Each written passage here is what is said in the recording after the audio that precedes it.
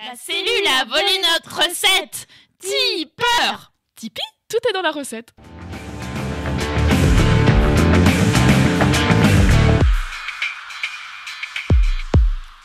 Bonjour à tous et bienvenue sur le podcast hebdomadaire de la cellule avec aujourd'hui Natacha et Adrien. Natacha, ça va la pêche? Oui, ça va. On se fait également donc avec Adrien. Attends, je t'entends pas. T'as éteint ton micro ou quoi? Est-ce que ça marche maintenant? Oui, là ça marche là. Mais T'avais éteint ton micro. Mais j'avais pas appuyé sur le micro. C'est génial. Je l'ai pas touché. Ah, que de problèmes techniques. Je touche le moins possible ce micro parce qu'il a été dévoré par un mouton, quoi. Je pense qu'on peut reprendre. Allez, on y retourne. Bonjour à tous et bienvenue sur le podcast hebdomadaire de la cellule. Aujourd'hui avec Natacha et Adrien. Natacha, ça va la pêche. Oui, merci. Ça fait un peu... Pourquoi tu fais plus ta voix bizarre Oui, comme t'avais fait la première intro de ce podcast? mais Là, c'est le cinquième enregistrement de l'intro quand même. Non, Je tiens à le dire, quoi. Tu fais ça à chaque fois. Donc nous sommes également avec Adrien Cahuzac. Alors déjà, première question que tous les auditeurs se posent, c'est comment tu as réagi à l'annonce de l'emprisonnement de ton oncle? Bah écoute, tout va bien. Il a eu le temps d'envoyer les sous sur notre compte en Suisse au reste de la famille, donc il n'y a pas de problème. Les fonds vont pas pouvoir être saisis par la justice. Donc, très pas bien. De problème. Aujourd'hui, un podcast garage que tu amènes dans ta besace, Adrien. Un podcast sur le gadget. C'est ça. Sur tous ces accessoires. Pourquoi tu l'as pas appelé le podcast sur le stuff, en fait, toi qui adores ce mot? Parce que c'est un peu ça quand même. Alors, c'est en fait l'origine de ce podcast, ça vient d'une discussion avec un pote qui s'appelle Blasé, enfin qui s'appelle, c'est pas de bol, hein, je veux dire c'est comme ça sur sa carte d'identité.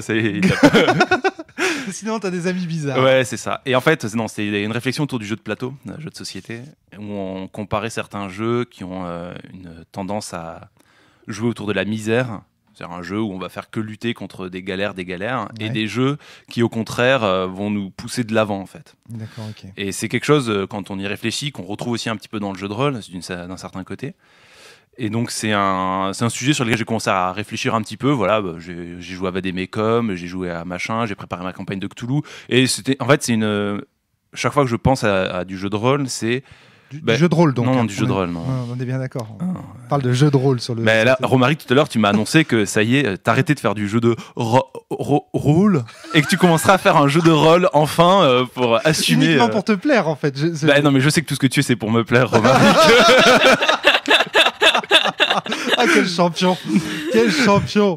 Mais avant de rentrer dans le détail, parce que je te vois déjà partir sur le podcast, très bien. Je voudrais faire un point d'actu avec vous deux, parce que là, vous êtes très occupés avec nous sur la cellule à faire la campagne de Cthulhu, qu'on va poursuivre, y compris dans les heures qui viennent. Donc vous, chers auditeurs, vous aurez des podcasts plus tard, mais voilà. Mais du coup, le problème, c'est qu'on vous entend plus dans les podcasts généralistes de la cellule à cause de l'organisation que ça suppose de faire une campagne.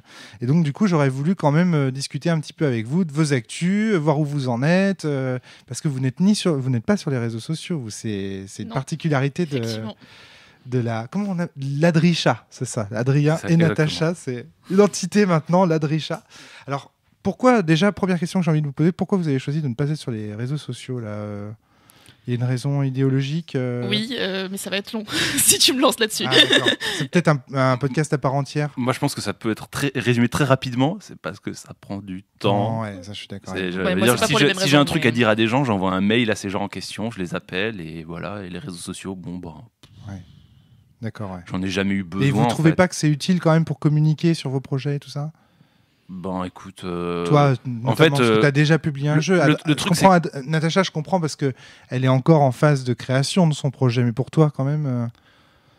écoute, oui, il faudrait peut-être. Je veux dire, peut-être que j'en vendrais 50% de plus. Mais c'est un boulot que moi, ça me fait pas plaisir de faire. Donc, je le fais pas. D'accord, ok. C'est le défaut de l'indépendance, c'est que ça serait à moi de tout faire. Et ça, c'est la partie que j'ai pas envie de faire. Je comprends. Donc j'en fais à minima, je vais de temps en temps en convention, mais vraiment de temps en temps. Enfin, plus maintenant, parce que le jeu est sorti il y a longtemps. On sent que pour toi, le jeu de rôle, il y a d'abord la dimension plaisir, quoi. Ouais. À partir du moment où ça devient une contrainte, tu vois, de faire un post Facebook et compagnie, tu le fais pas, parce que voilà, du coup, ça devient une contrainte. Exactement. Et puis après, ça fait partie de notre deal. Notre deal. Mais tu sais bien.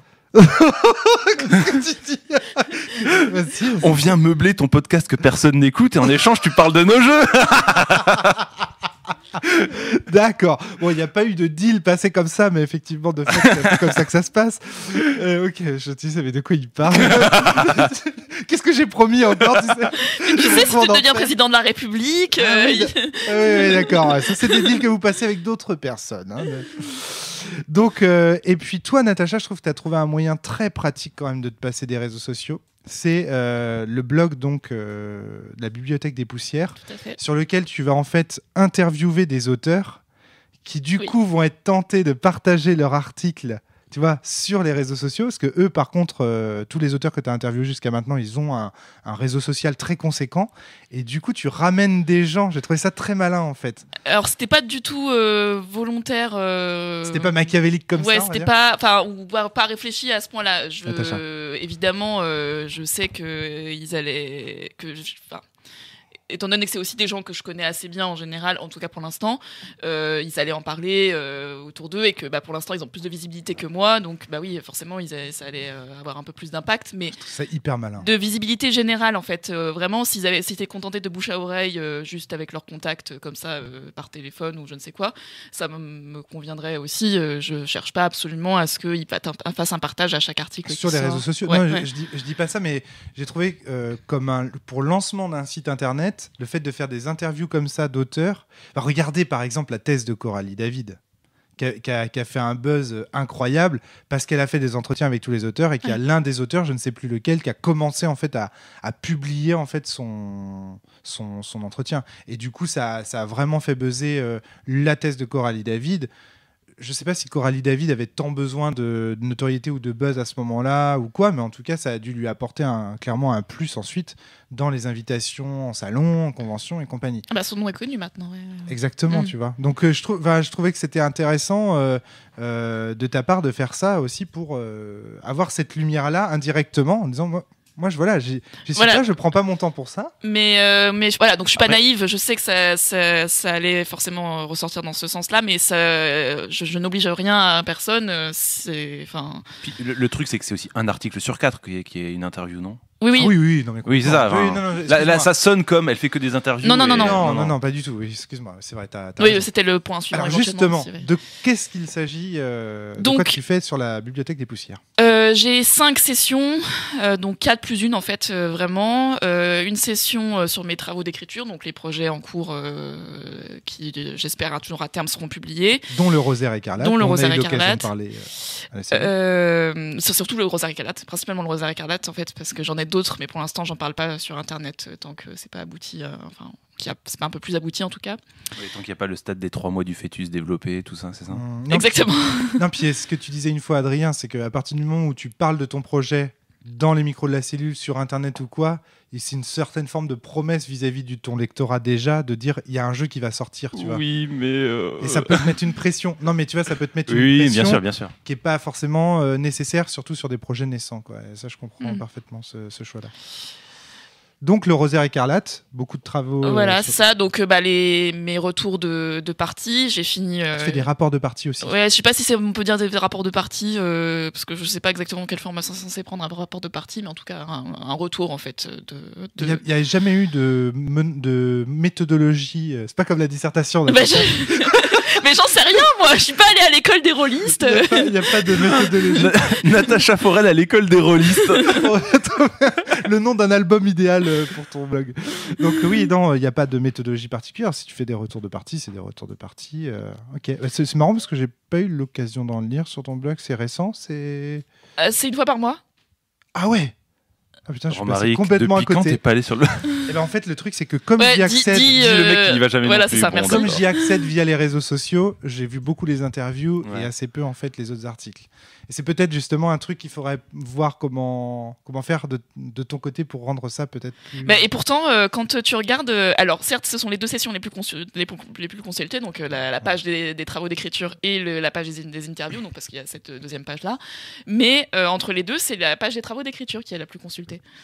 Donc comme quoi... Ouais, c'est chouette. C'est très très chouette. Le Rosaire écarlate, t'en es où? Donc j'ai fini ma première campagne complète de playtest. Ah ouais, super. Voilà. Donc en fait je suis ensuite dans une double phase. Alors j'ai plein de questions du coup. Combien de campagnes, combien de scénars en tout, combien de parties? 4 ou 5. Ouais, c'était 4. 4 ou 5. Enfin, c'est censé pouvoir se jouer en 4 parties, de 4-5 heures, ouais. Et après, s'il y a un peu plus de temps qui est pris, oui, c'est 5 parties ou plus, même en fait, je fasse un retour ou un article spécifique là-dessus. C'est-à-dire qu'il y a des étapes de la campagne qui peuvent être faites en plus de temps, en plus de canevas, si on peut dire. D'accord, ok. Oui, d'accord. Ouais. Tu peux ajouter, en fait, agrémenter, en fait. Voilà, c'est ça. Certains, ouais.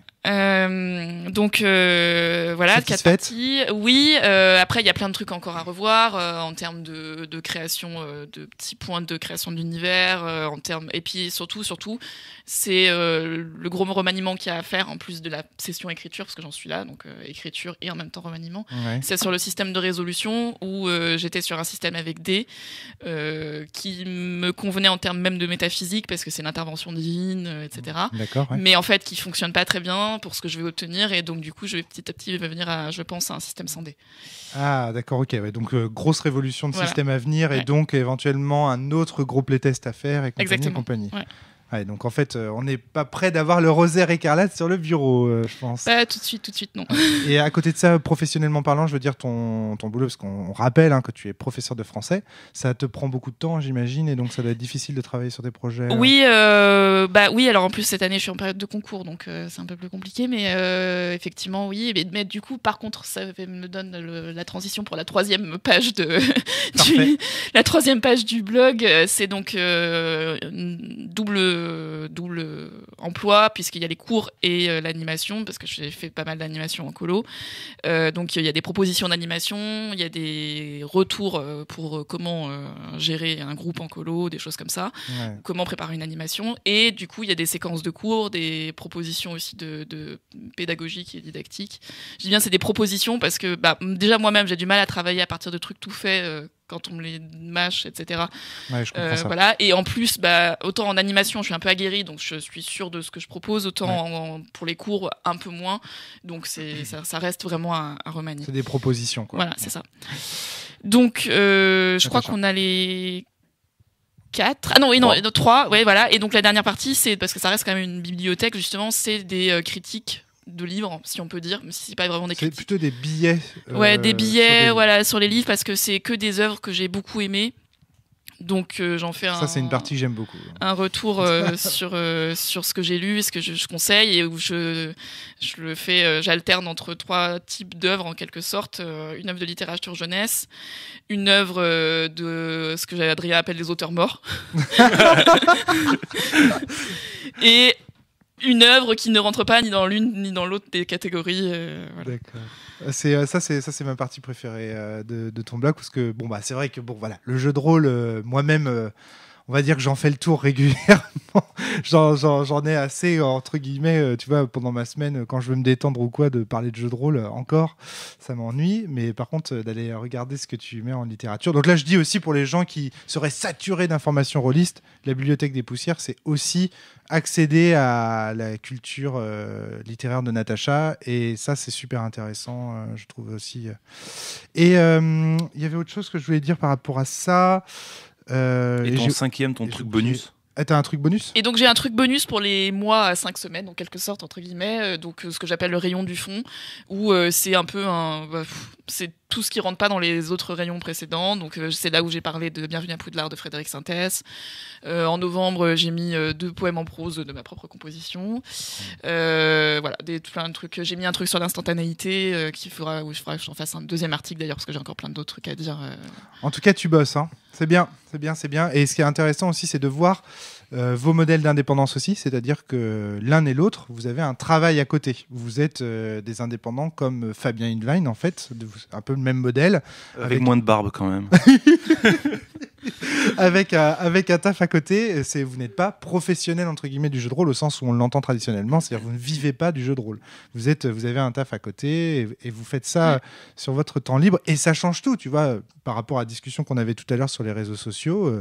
C'est probablement aussi une des raisons qui fait que vous n'avez pas. Ah bah oui, c'est sûr. Moi, les réseaux sociaux, ça va m'occuper 1 heure, voire 1h30 par jour. Tu vois, de recueillir les informations, parce qu'en fait les réseaux sociaux me servent aussi à faire ma revue de presse, et ensuite... après, moi, c'est pas vraiment une question de temps pour les réseaux sociaux, parce que la bibliothèque des Poussières, ça me prend du temps. Ça pourrait être aussi un argument pour que je ne l'ouvre pas du tout. Oui, mais tu vois, le temps que tu consacrerais au réseau social, tu ne le consacrerais pas à la bibliothèque. Mais bon, c'est pas le premier argument qui me vient en tête quand je dis que je suis pas là-dessus. Mais oui, juste pour terminer, du coup, sur la Bibliothèque des Poussières, j'ai aussi retenu ton conseil sur la régularité.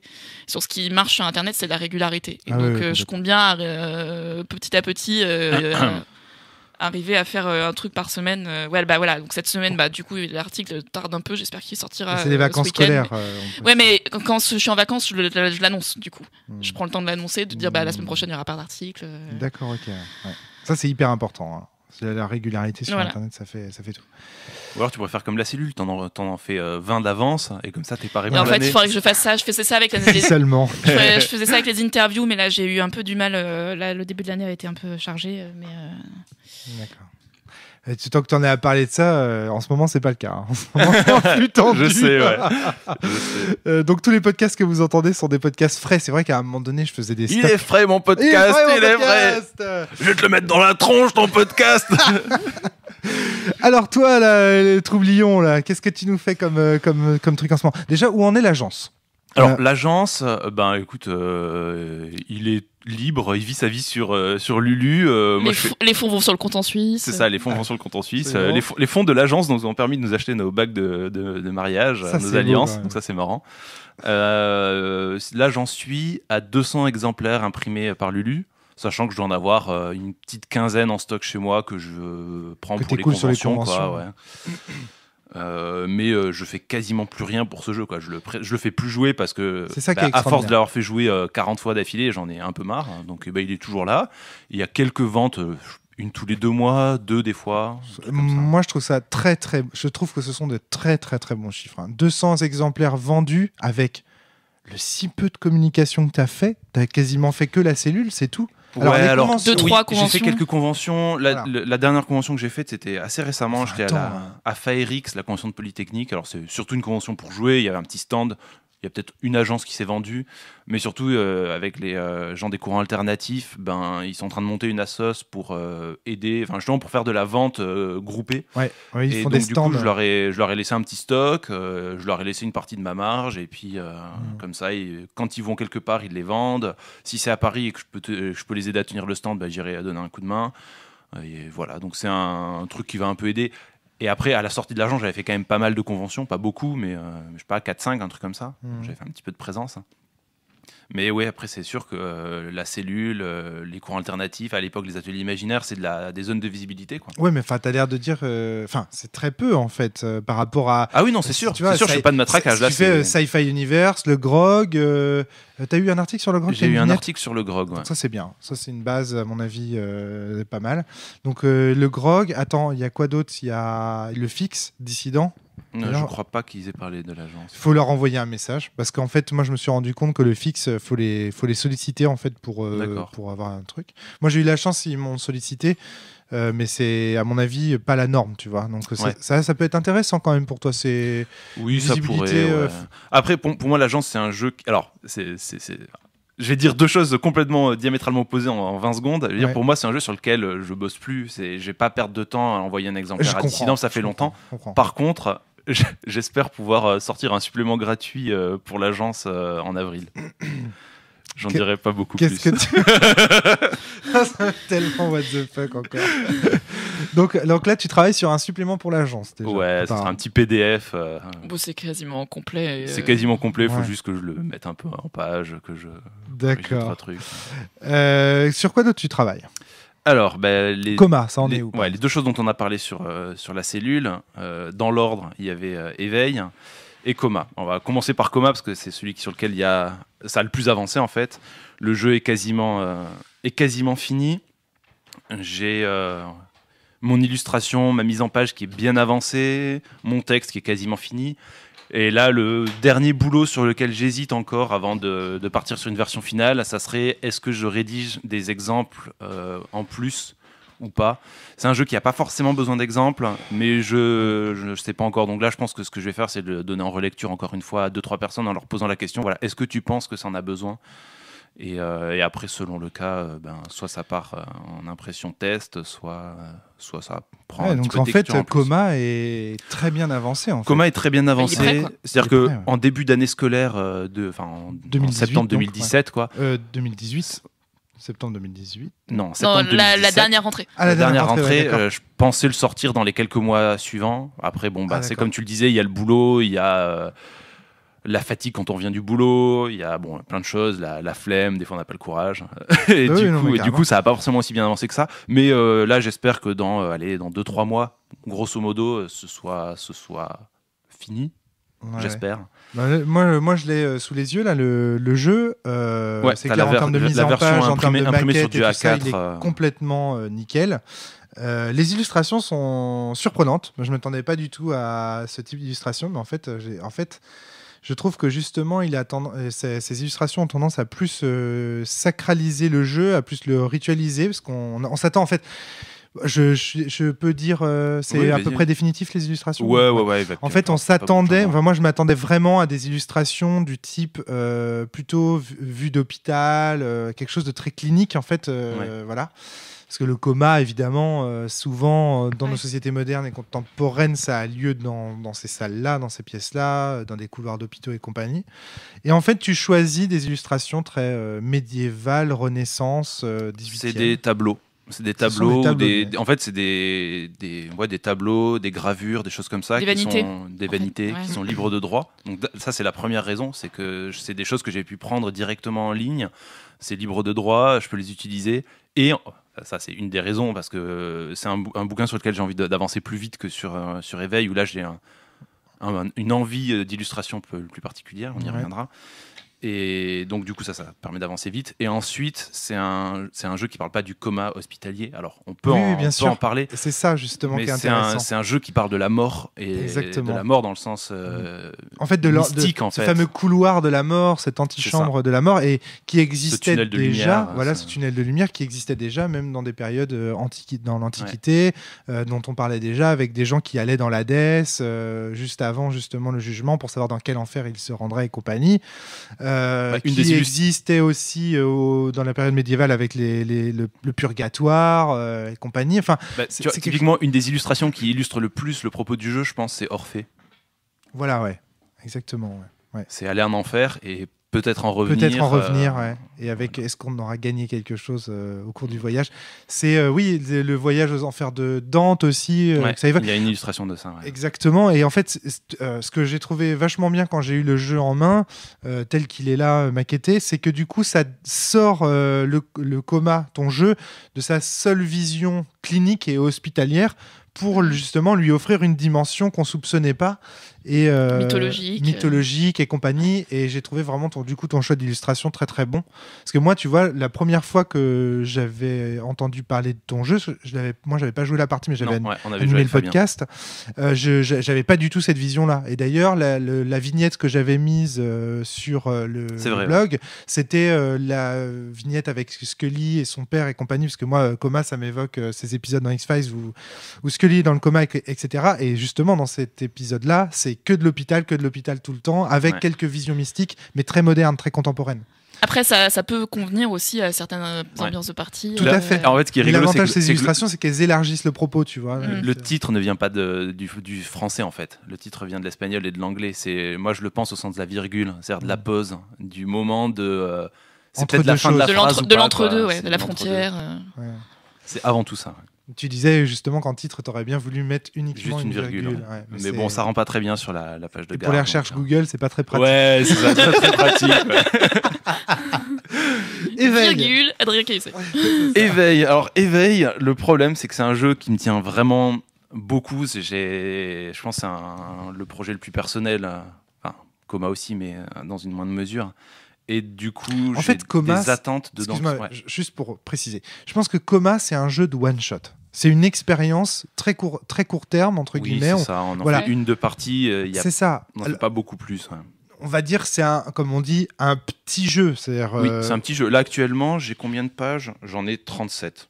38, un truc comme ça. Voilà, c'est ça la différence. Alors que Eveille, c'est un jeu qui peut faire campagne, c'est un jeu qui peut faire plus long terme, qui se joue en campagne. Il est pensé pour. Voilà, c'est ça. C'est un jeu beaucoup plus. Même si moi j'avais trouvé le one shot très agréable d'Eveille. Ceci dit, tu vois, c'est pour ça que je dis les one shots sont toujours très agréables. Mais c'est un jeu qui est beaucoup plus pensé sur le long terme. C'est un projet beaucoup plus ambitieux, tout simplement. Oui, beaucoup plus ambitieux. Voilà. Et c'est ça qui fait que le jeu est long, c'est que je sais plus si j'en avais parlé ou pas dans les podcasts.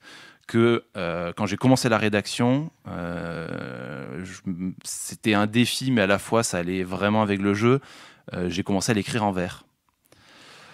Et au bout d'un moment, en fait, quand je l'ai quasiment fini l'écriture des règles de l'époque, je me suis rendu compte qu'en fait, le problème, c'est que c'était très très dur à comprendre pour le lecteur qui débarquait. Je réfléchissais à me dire, c'est pas grave, ça sera un jeu où l'expérience des règles sera une expérience en soi pour le lecteur. Et en fait, j'étais aussi en train de réfléchir, après l'agence, à un jeu qui soit moins réglé comme une horloge, dans le sens où tout est très précis et tout doit être fait dans les règles de l'art, en me disant, c'est pas grave si cette règle, vous jetez un dé au lieu de 2, c'est pas grave si vous n'avez pas très bien compris cet élément, quelle que soit la solution que vous trouverez, elle sera suffisamment proche de ce que j'avais écrit pour que ça passe. Donc ça, c'était un peu l'idée que j'avais. Finalement, de plus suggérer les règles que de les édicter. C'est ça. Et le problème, c'est que ça restait quand même très confus. Du coup, j'ai eu un très très grand temps, enfin ça m'a pris quasiment 6 mois, 1 an avant de finir par me dire, non mais en fait, il faut que tu fasses table rase et que tu te dises, c'est pas grave, ça sera pas que des vers. Il y en aura, je vais les garder parce qu'ils sont écrits, parce qu'ils sont cool, parce que voilà, ils sont là. Et il y aura une écriture plus prosaïque, des règles plus claires. Et les deux seront là. Donc le lecteur pourra voir les textes tels que je comptais écrire les règles au début. Et il pourra se dire, putain, heureusement que tu as écrit l'autre version. Enfin, par expérience, je peux dire aussi que ce qui prend un grand temps d'écriture, souvent les gens pensent que le temps d'écriture, le maximum de temps d'écriture est pris par l'écriture concrètement. C'est-à-dire qu'on passe du temps à taper concrètement des lettres sur un ordinateur ou à écrire au stylo. En réalité, moi je trouve que ce qui prend le plus de temps dans l'écriture, c'est justement ces changements d'avis. Moi, pour les avoir vécus sur Sens Néant, 2 fois, j'ai réécrit Sens Néant 2 fois, putain. Une fois parce que j'avais utilisé le Elle, donc l'article, et je me suis rendu compte que ça rendait rien du tout quand on fait disparaître le féminin et le masculin en fait de la langue française. Ça, aujourd'hui, c'est malheureusement pas encore suffisamment. Il n'y a pas en fait suffisamment d'histoire culturelle pour que ça ait du sens. Première réécriture, j'ai mis 3 plombes à me décider, tout simplement parce que on a une masse de travail qui est faite. Décision, Et c'est ça qui prend du temps en fait. C'est le temps de la remise en question de soi-même en fait. C'est un truc dont ça fait mal. C'est un truc dont on avait parlé ce matin justement. On parlait des gens qui croient aux théories du complot ou à des idées comme ça, et qu'un des grands problèmes des gens là pour se remettre en question, c'est le fait qu'il faut se remettre en question. Et ça demande un effort qui est conséquent. Donc effectivement, ça prend du temps. Ouais. Et moi, dans l'écriture, il y a aussi le fait que écrire des règles en vers qui riment en octosyllabes, je t'assure que putain, j'ai passé une quantité de trajets en RER à faire ça. Tu m'étonnes. Ah là là. Tu m'étonnes. Non, mais moi, je te plains. Parce que quand tu m'as dit je vais écrire Eveille en vers et tout, je dis ah ouais, c'est assez ambitieux quand même. Je le ferai pas, c'est clair. C'est hyper difficile. Et puis, Et voilà, et là, le truc qui fait que ça avance pas trop aussi, c'est que j'ai du mal à me motiver. En fait, ça me demande un effort de me remettre dans Eveille pour. Parce que là, le bouquin, par contre, il fait plus de 100 pages et j'ai pas écrit la moitié de ce que je veux écrire, quoi. Donc à ce stade-là, quand je veux me plonger dedans, il faut que je me remette tout en tête, que je vois qu'est-ce que je veux modifier, etc. Et vu que j'ai pas de période de travail super longue disponible, et du coup, j'ai du mal à avancer. J'ai l'impression de m'entendre à l'époque de Sens Cosmo. Et l'autre élément sur lequel je m'accroche pour pouvoir me relancer, c'est que j'ai trouvé quelqu'un pour faire les illustrations. Ouais. Et c'est comme tous les illustrateurs que j'ai rencontrés jusqu'à présent, c'est compliqué de. C'est toujours Aurélien ? Ouais. C'est compliqué de les mettre au boulot. On en a discuté, il était super motivé, mais bon, ça avance pas. Et moi, en même temps, ça avance pas de mon côté non plus, donc je vais pas le blâmer là-dessus. Et Aurélien, il doit avoir une banque de photographies d'ores et déjà. C'est-à-dire, peut-être qu'un jour, il va falloir que tu ailles chez lui. Et je lui ai envoyé un petit mail récemment. Je vais peut-être l'appeler. Et on va se motiver un petit coup. Aurélien Guy, je sais que tu nous écoutes. Bouge ton cul, putain. Éveille-toi. Et voilà. Et donc, là, actuellement, je l'ai refait jouer à la convention de Polytechnique. C'était il y a 1 ou 2 semaines, un truc comme ça. Ça s'est super bien passé. Enfin, vraiment, les joueurs étaient scotchés. C'est vraiment trop bien. Moi, à chaque fois, je m'éclate. C'est un super jeu. Hein. Ouais. Ça, je pense qu'un des boulots que j'aurais vraiment à mettre, que j'ai pas encore fait, c'est expliquer clairement au maître mot, donc le maître de jeu, comment maîtriser ça. Parce qu'en fait, c'est un jeu qui demande au maître de jeu d'être cynique, d'être violent avec les personnages. Pas violent dans le sens les tuer, mais d'être sans pitié en fait. C'est vraiment de mettre une pression de fou. En fait, t'es en train de dire que c'est un jeu d'Adrien Cahuzac, quoi. Bah oui. Oui, bien sûr. Ça, c'est un truc qu'on retrouve dans tes projets. Voilà. Petite anecdote rigolote sur ton jeu. On dit souvent que le jeu de rôle, c'est des gens assis autour d'une table qui font rien, etc. et que ça n'a pas d'impact sur la vie politique ou compagnie. Eveille, donc on avait, je ne sais pas si vous vous souvenez, à la Barreau, on avait enregistré une partie d'Eveille qui tournait autour de la pollution de l'air et notamment d'un groupe, le groupe Roulier, la Timac et tout ça, parce que à la Barreau, on est juste à côté justement de la Timac. Eh bien, il faut savoir que le podcast sur Eveille a été partagé par un groupe de militants écologistes de Saint-Malo, absolument. Ah, c'est trop bien. C'est cool, qui justement luttent pour une plus grande transparence et une plus grande qualité de l'air dans la région de Saint-Malo, pour justement avoir des contrôles en fait qualité de l'air qui soient transparents par rapport à la Timac et compagnie. Et que le podcast a donc été. Ça, il faut plus qu'il soit bleu. Non, que les contrôles soient transparents. Et c'est beaucoup plus difficile que. Et donc voilà, le podcast a été partagé, ils ont trouvé ça vraiment sympa. C'est génial. Une petite anecdote comme ça. Super ému. Hein. Eveille a traversé les frontières du rôlisme pour aller à des gens qui connaissent pas spécialement le jeu de rôle en plus. Donc c'est ça qui est assez intéressant aussi avec ce jeu. Donc premier succès, tu vois. C'est ça. Ouais, c'est clair.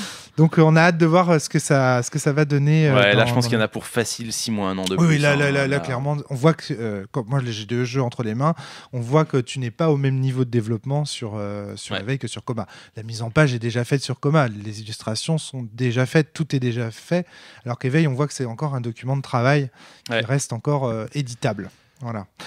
Très bien, très bien. Est-ce que tu as d'autres actus, Adrien, mis à part les jeux et tout? Tu fais pas de blog, tu fais vraiment aucune communication sur Internet? Non, je fais pas de blog. En fait, le truc, c'est que il me faut lutter contre moi-même pour me mettre au boulot quand j'arrive le soir chez moi.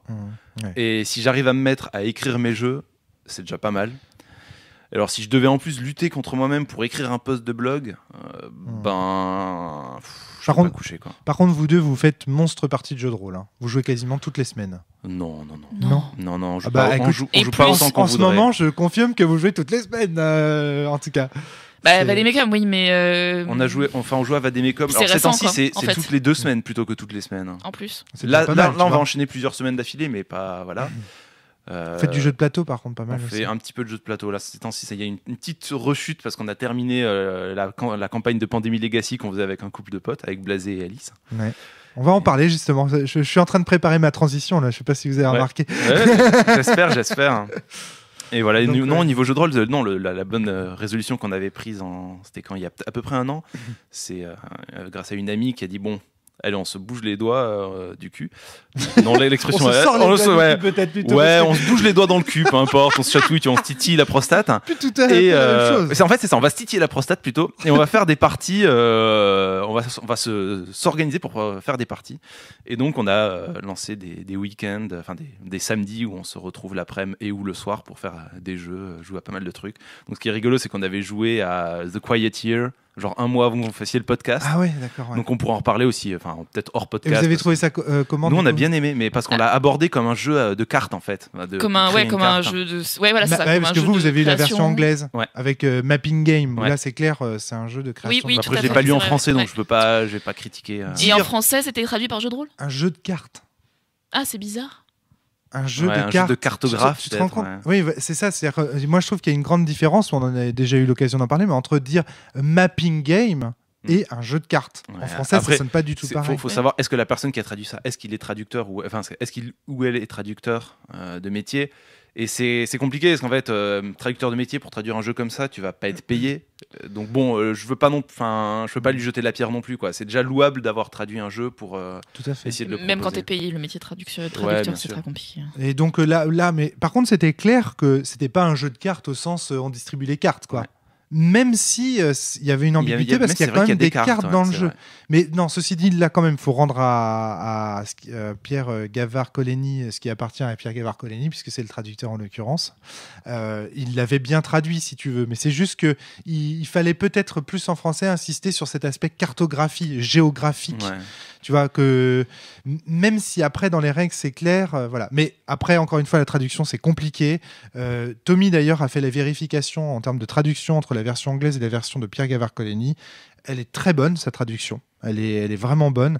Donc là, c'est juste un malheur. Je pense que c'est votre interprétation à la table qui a été malheureuse. Ouais, aussi, ouais, je pense. Et donc, dans un autre jeu qu'on a joué récemment et que j'espère te proposer bientôt, Dog Eat Dog. Dog, ouais, ça on verra. On devra en faire une partie prochainement, j'espère. Juste pour revenir un peu à The Quiet Church, je suis désolé de remettre la parenthèse, c'est que enfin, 500 nuances de geek a fait le changement de nom. Donc a changé le nom de l'autrice par Avery Alder. Donc ça y est, c'est fait. Plus personne ne fera l'erreur qu'on a commise. Donc ça c'est cool parce que ça nous a demandé beaucoup de travail de corriger cette erreur, mine de rien. Le podcast on a aussi tout réenregistré. Voilà. Donc c'était compliqué. Et puis il y a eu du travail aussi de pédagogie parce que moi c'est des sujets que je ne connaissais pas. Donc j'ai dû aussi me renseigner. Et puis aussi ça m'a pris beaucoup d'énergie parce que on a pris pas mal plein la gueule aussi quand même pendant cette petit laps de temps où cet événement a eu lieu en mode tu vois, donc il faut l'énergie d'encaisser. Voilà, c'est ça. Donc c'était un peu difficile, même mentalement, psychologiquement et tout. C'était un événement qui était qui m'a pris beaucoup d'énergie cette année. Donc voilà, fin de la parenthèse de Quieter, en tout cas.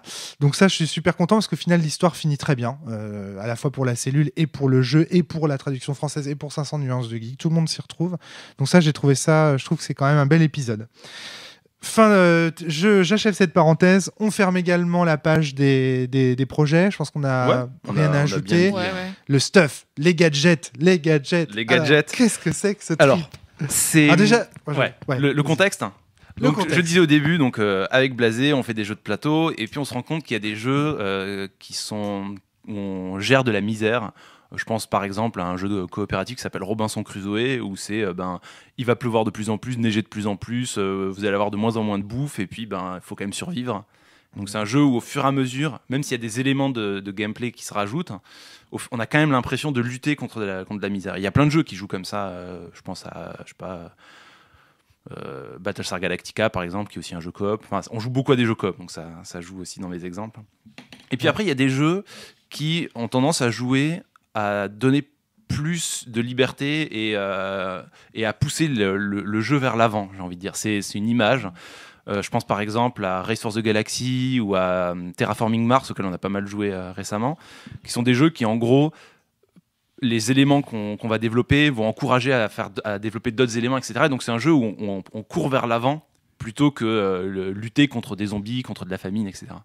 Moi, j'aimerais bien que tu me trouves un exemple de jeu coop où c'est ce que tu appelles un jeu à gadget et que c'est pas un jeu de misère. Parce que pour l'instant, tu te compares des jeux coop avec des jeux compétitifs. C'est possible que ce soit lié à ces exemples de jeux, je n'ai pas trop réfléchi. C'est bizarre comme comparaison, je trouve. Alors attends, un jeu à gadget... Là, je parle pas encore de gadget à ce stade-là. Je parle d'une dynamique de jeu qui est un jeu où tu as l'impression de gagner du pouvoir sur le jeu et un jeu où tu as l'impression de perdre du pouvoir sur le jeu. D'accord. Un jeu où tu sens l'oppression, c'est-à-dire le système oppresse les joueurs et au final on a l'impression qu'on est enfermé dans le jeu, et un autre on a l'impression que le jeu nous pousse en avant, nous pousse à nous en sortir. C'est ça. Tout est parti de cette idée-là. Qu'il y a deux types de jeux avec deux dynamiques différentes. C'est même pas deux types de jeux, je dirais pas jusque-là. C'est dire il y a des jeux où on ressent ça, des jeux où on ressent l'autre, mais il y a des jeux peut-être qui rentrent pas dans la catégorie. Pour moi, c'est juste une question de ressenti de joueurs.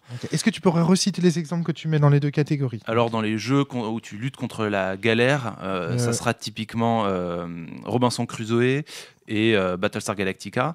Et dans les jeux où on gagne des nouveaux moyens d'agir, typiquement un jeu coop, il y a les contrées de l'horreur. Les contrées de l'horreur, en tant que personnage, au début, on n'a pas beaucoup d'équipement, puis au fur et à mesure, on a un fusil plasma qu'on a récupéré chez des choses très anciennes, on a des sorts, des machins, et donc on gagne des moyens d'agir. Et Race for the Galaxy. Et ensuite, Race for the Galaxy et Terraforming Mars. Donc ces deux jeux-là, par contre, ne sont pas coopératifs, qui sont en compétition.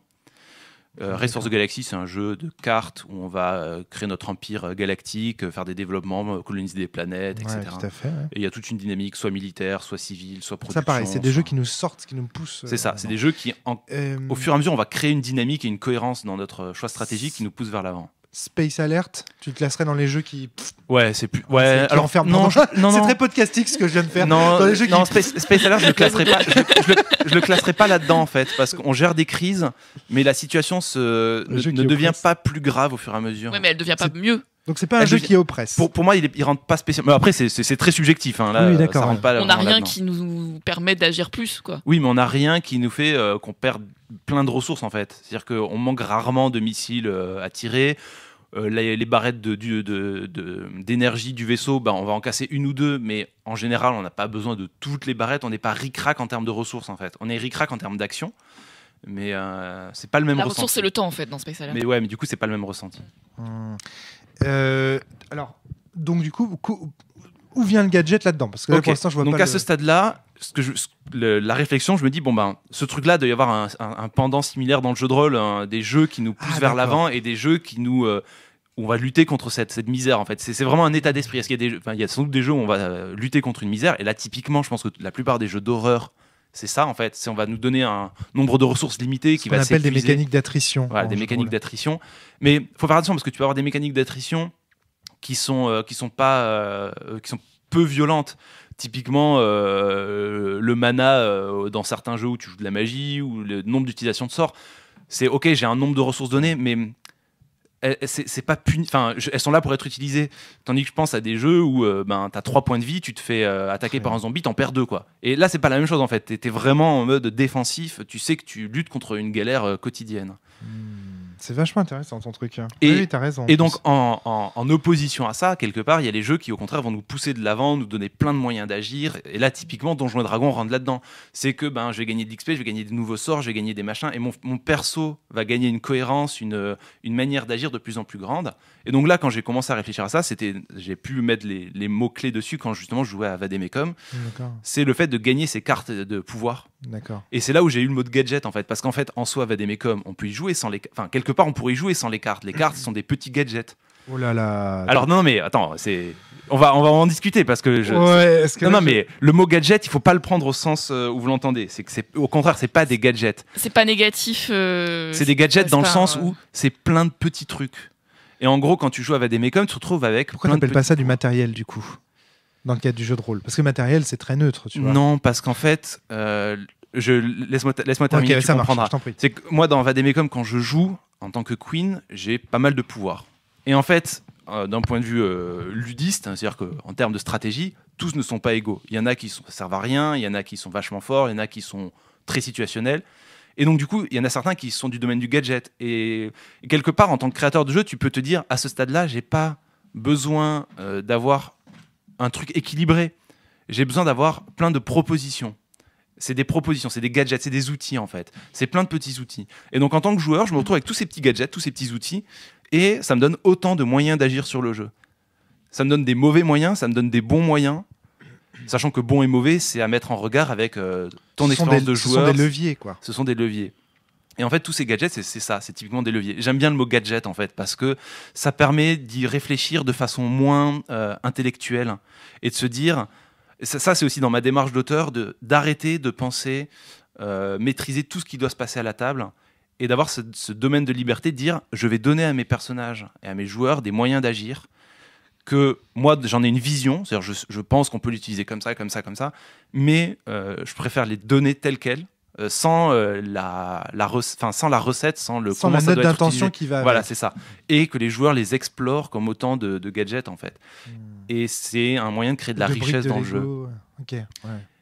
Et donc c'est parti de Vademecum, c'est un truc que je retrouve. Gadget, ouais. Alors, tu vas renouer avec le jouet presque, en fait. Ouais, c'est ça. C'est vraiment cette idée de jouer. C'est-à-dire, c'est pas un jeu, c'est un jouet. Je donne des instruments jouets, et amusez-vous avec, quoi.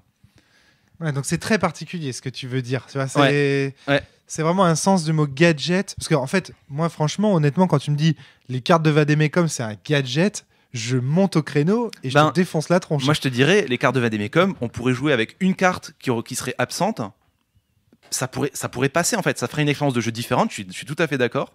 mais ça passerait. Alors, chaque carte est gadget, mais l'utilisation de cartes dans Vademecum est loin d'être un gadget. Non, c'est ça. C'est qu'en fait, tu as des gadgets, mais l'utilisation de gadgets, c'est une mécanique de jeu. C'est une mécanique de jeu qui est indispensable dans le jeu. Parce que sinon, ça change de nature de jeu, ça donne les jeux. Mais tu vois, typiquement, dans Vademecum, un MJ pourrait être vachement cool d'avoir une carte pouvoir que toi t'as pas faite et de la créer lui-même. Il crée son petit gadget en plus. Ou au contraire, il en a une qu'il aime pas parce qu'il la trouve trop pétée ou parce qu'il trouve qu'elle est inutile ou il veut la donner à quelqu'un d'autre. En fait, c'est des petits tout petits leviers qui en soi individuellement ne changent pas fondamentalement ce qui se passe, mais leur présence est super féconde. Alors, je réponds sur Vademecum. Tu veux ajouter quelque chose, Natacha ? Non, vas-y. Moi, je suis surtout là pour dire et donc c'est comme là-dedans. Et Adrien va me dire non, c'est pas du tout ça. En fait, le truc, c'est que première réaction, c'est de dire non, c'est pas gadget parce que pour moi, le gadget, c'est quelque chose dont on peut se passer. Donc, première réaction, c'est de dire les cartes en elles-mêmes, ce qu'on vient de dire, ne sont pas un gadget, on peut vraiment pas s'en passer dans Vademecum. Alors, je sais, j'ai des preuves irréfutables de ça, c'est-à-dire que j'ai fait une dizaine parce que les cartes sont arrivées très tard dans le développement du jeu. Donc, parce que vous avez même joué. On avait joué sans les cartes. Voilà, sans les cartes. On avait joué sans les cartes.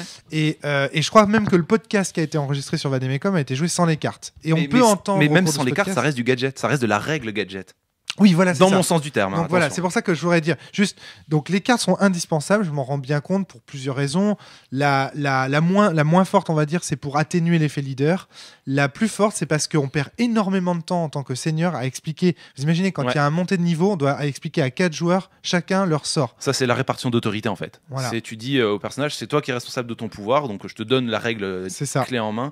Typiquement, en fait, si on repense à Donjons et Dragons, en général, les joueurs notaient le pouvoir et ses effets, le nombre de dés, de machin, dans leur feuille de perso. Parce que comme ça, ils n'étaient pas dépendant du MJ pour aller voir dans le livre de règles. C'est la même chose. C'est juste que là, c'est d'un point de vue pratique, la carte est super. Exactement. C'est-à-dire, si tu prends 5 minutes pour expliquer à chacun son pouvoir, en 20 minutes, tu as fait une montée de niveau. Si tu distribues des cartes, en 1 minute, tu as distribué 5 cartes. 5 minutes pour que chacun la lise dans son coin, ça veut dire que tu réduis ta montée de niveau, tu l'as fait passer de 20 minutes de montée de niveau à 5 minutes. Et maintenant on joue. Tu vois, c'est ça l'avantage. Alors, c'est une critique que je comprends, c'est un point de vue d'auteur que je comprends. Moi, je te dirais aussi que c'est aussi intéressant le jeu où tu passes 20 minutes à dépenser ton XP.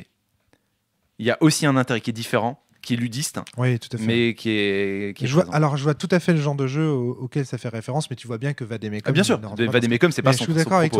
Je suis d'accord avec toi. Au départ, justement, un petit peu plus. Il avait plus d'aspects, on dépense l'XP et compagnie. Et il y avait même du matériel à acheter. Tu avais des points, en fait, des crédits, et tu achetais du matériel. Et ça prenait 15 plombes de montée de niveau. Et je crois même que le podcast qui a été enregistré est enregistré avec ces méthodes-là, et qu'à un moment donné, la joueuse, donc c'est Eveille, me semble-t-il, donc l'amie de Yann Chauvière, qui dit concrètement, non, mais moi, ça c'est pas possible, quoi. On passe trop de temps avec ça. Et donc, du coup, je suis passé quand même d'une montée de niveau qui durait quasiment 30 à 40 minutes à une montée de niveau aujourd'hui qui dure 5 minutes, 6 minutes, vous confirmez? Là, c'est ton choix d'auteur de vouloir pousser le jeu loin du ludisme et plus proche de l'histoire, quoi. Oui, de l'histoire. De l'histoire maintenant, comme disait, alors pas au sens de Story Now évidemment, mais tu vois, on joue maintenant, quoi. Donc ça c'est le premier point. Le deuxième point, l'effet leader, qui est quand même assez important. Donc comme tu distribues les cartes, personne n'a accès aux cartes que les autres ont, donc personne ne sait très bien comment l'autre agit. Alors on sait qu'au bout d'un certain temps, les sorts sont quand même connus et que du coup, il y a quand même des mécaniques d'effet leader qui peuvent se mettre en place. Maintenant, logiquement, elles sont limitées par le fait qu'on est dans un jeu de rôle et donc que le joueur ne doit parler à travers la bouche de son personnage. Évidemment, on n'imagine pas très bien un personnage dire à un autre « fais ça, machin truc », alors qu'il n'est pas censé le savoir, ou etc., etc. Mais voilà. Donc ça c'est bon. L'autre point par rapport aux cartes que je voulais signaler, c'est tout, voilà, mais c'est déjà énorme, c'est déjà vachement copieux, quoi. Donc en ce sens, c'est pas un gadget. L'autre gadget que tu m'avais cité en exemple pour ce podcast, c'était les cartes des personnages à Cthulhu qu'on met sur l'écran. Les photos des personnages qu'on met sur l'écran. Je sais plus. Il me semble que c'est un autre exemple. Non, parce que c'est pas exactement les mêmes mécaniques. Je crois pas, c'est pas la même idée. L'idée mon terme de gadget, pareil. C'est vraiment donner des leviers d'action aux personnages et aux joueurs. Et pas juste du matos. C'est pas du matos. Le gadget, c'est pas du matos. Qui vient en plus se rajouter à comme dans une levée de fonds, par exemple, ou comme voilà. Et ça, c'est très important de le préciser. Pour moi, le gadget, c'est avant tout quelque chose de game design. Voilà, c'est ça. C'est-à-dire qu'en fait, dans la pensée rôliste, le gadget, c'est l'accessoire. Et l'accessoire au sens de à la fois la chose qu'on utilise pendant la partie, mais aussi l'accessoire au sens de ce truc est accessoire. Sous-entendu, il est dispensable, on peut s'en passer. Donc c'est casse-gueule d'utiliser ce terme. Je suis d'accord que c'est casse-gueule, mais j'aime bien les termes casse-gueule. Là, je pense que c'est surtout parce que c'est en tant qu'auteur de jeu que pour moi c'est le domaine du gadget. C'est me dire, dans ton jeu, il doit y avoir du gadget, c'est-à-dire des choses sur lesquelles tu acceptes qu'il n'y ait pas une règle ultra rigide, une pensée c'est un point sur lequel tu acceptes de perdre le contrôle. Ouais, voilà, c'est ça. C'est me laisser des points de perte de contrôle, de laisser des espaces de liberté imprévus au personnage. Autre réponse spécifiquement sur Vademecum, et après je te poserai une question qui, à mon avis, va te poser un problème à répondre. Donc, j'en ai plein, de problèmes sur cette théorie. À du clash. C'est par rapport, tu disais tout à l'heure, les sorts, il y a des sorts qui n'ont pas l'air de servir à grand chose, du moins qui sont très situationnels. Ouais. Par contre, ce que je peux te dire, c'est que si ces sorts avaient été différents, c'est-à-dire si ils avaient été plus forts, c'est un plateau qui bug. Donc il faut se méfier aussi parce que parfois. Ah oui, non, mais bien sûr. Mais en fait, c'est le grand problème d'équilibre. En fait, l'équilibre. L'équilibrage. Je pense par exemple aux jeux de cartes, genre Magic, Hearthstone ou peu importe. Ouais. Quand tu as N cartes, le fait que toutes soient aussi équilibrées les unes que les autres, c'est un vœu pieux en fait. Et donc forcément, oui, il y en a plein qui sont là et qui servent pas à grand chose, d'autres qui sont là qui sont vachement fortes. Et le pouvoir du gadget, justement, c'est ça. C'est le fait que en tant que joueur, tu te retrouves à faire tes choix sur qu'est-ce que j'utilise. Et dans le jeu de cartes compétitif, c'est une question d'optimisation, de stratégie, de cohérence stratégique. Mais dans le jeu de rôle, et là je pense que c'est là la force du gadget en jeu de rôle, c'est qu'on peut l'utiliser comme ça, dans les jeux ludes, mais on doit aussi pouvoir, et là c'est là mon problème, c'est que j'ai pas encore d'exemple, j'ai pas encore formalisé ce truc suffisamment pour arriver au bout. Je pense qu'on peut avoir un truc similaire qui sert à créer de la fiction. Ouais, d'accord. Alors c'est dommage, ce serait l'idéal pour poser ma question, mais je vais d'abord accentuer un point que tu as dit. Il y a effectivement dans Magic ou dans Vademecum, il y a des cartes, des sorts qui sont gadgets au sens. Alors, non, pardon. Il y a des sorts qui sont moins puissants que d'autres. C'est ça. Donc, ce sont des gadgets au même titre que un sort puissant ou un sort non puissant, selon ta définition, ça reste un gadget dans tous les cas. C'est ça. Mais quel plaisir oui, bien ludiste. Le moment où tu vas montrer que ce sort, qui en apparence ne servait à rien, est en fait crucial pour tel combat, tel moment et compagnie. Ce trip-là, tu le ressens à Magic dans ce qu'on appelle des cute cards. C'est-à-dire ce sont des cartes qui sont des cartes que tu es le seul à utiliser. Tu vois ce que je veux dire ? Parce que toi, tu penses... Cute, genre mignon. Je crois que c'est ça, le terme. On me corrigera dans les commentaires. Mais ça fait sens. Moi, ça évoque quelque chose en moi. Tu vois, ça me dit... C'est des cartes... Personne les utilise. Mais toi, tu as envie de montrer que ce sont des cartes. J'ai l'impression, c'est la carte quand tout le monde, quand il l'a vu, il a dit l'effet est sympa, mais je vois pas avec quoi l'utiliser. C'est ça. Et toi, justement, tu vas la mettre dans un dispositif qui fait que cette cute carte devient vraiment une carte majeure. Et il y a un vrai plaisir ludiste à montrer qu'un truc qui, en apparence, ne valait rien est en fait quelque chose d'une grande valeur. Et dans Magic, c'est aussi corrélé au fait que quand tu as montré qu'une carte qui, a priori, ne valait rien, a de la valeur au cours d'un tournoi, si tu es dans MTG Top 8 ou quoi, tu augmentes sa cote. Donc concrètement, tu augmentes la valeur de ta carte. Tu vois ce que je veux dire en termes monétaires aussi. Donc il y a un vrai côté comme ça. Tu voulais ajouter quelque chose, Natacha ? Parce que je te voyais vous lancer des regards.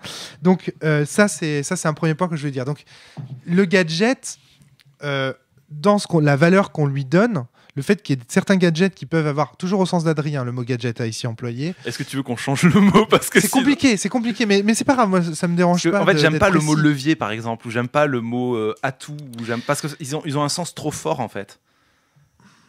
Alors, que penses-tu dans ce terme-là du mot couleur, au sens où il est employé par Frédéric Sintès ? C'est-à-dire la couleur, c'est le petit truc qui semble ne servir à rien, mais qui va être moteur et engendrer de la fiction. Mais pour moi, ça revient au même, ce que tu dis jusqu'à maintenant. Non, pour moi, c'est pas ça. Alors pourquoi ? Quelle distinction ? C'est la question Parce clash. que pour moi, la couleur, c'est pas forcément dans les mains du personnage, c'est dans les mains de l'univers, en fait, entre autres.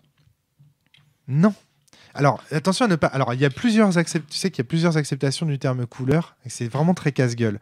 Il y a le terme couleur de Frédéric Sintès, au sens où une mécanique, un élément du jeu est une couleur, c'est-à-dire un élément qui est là, et qui invite à créer de la fiction dans un sens donné.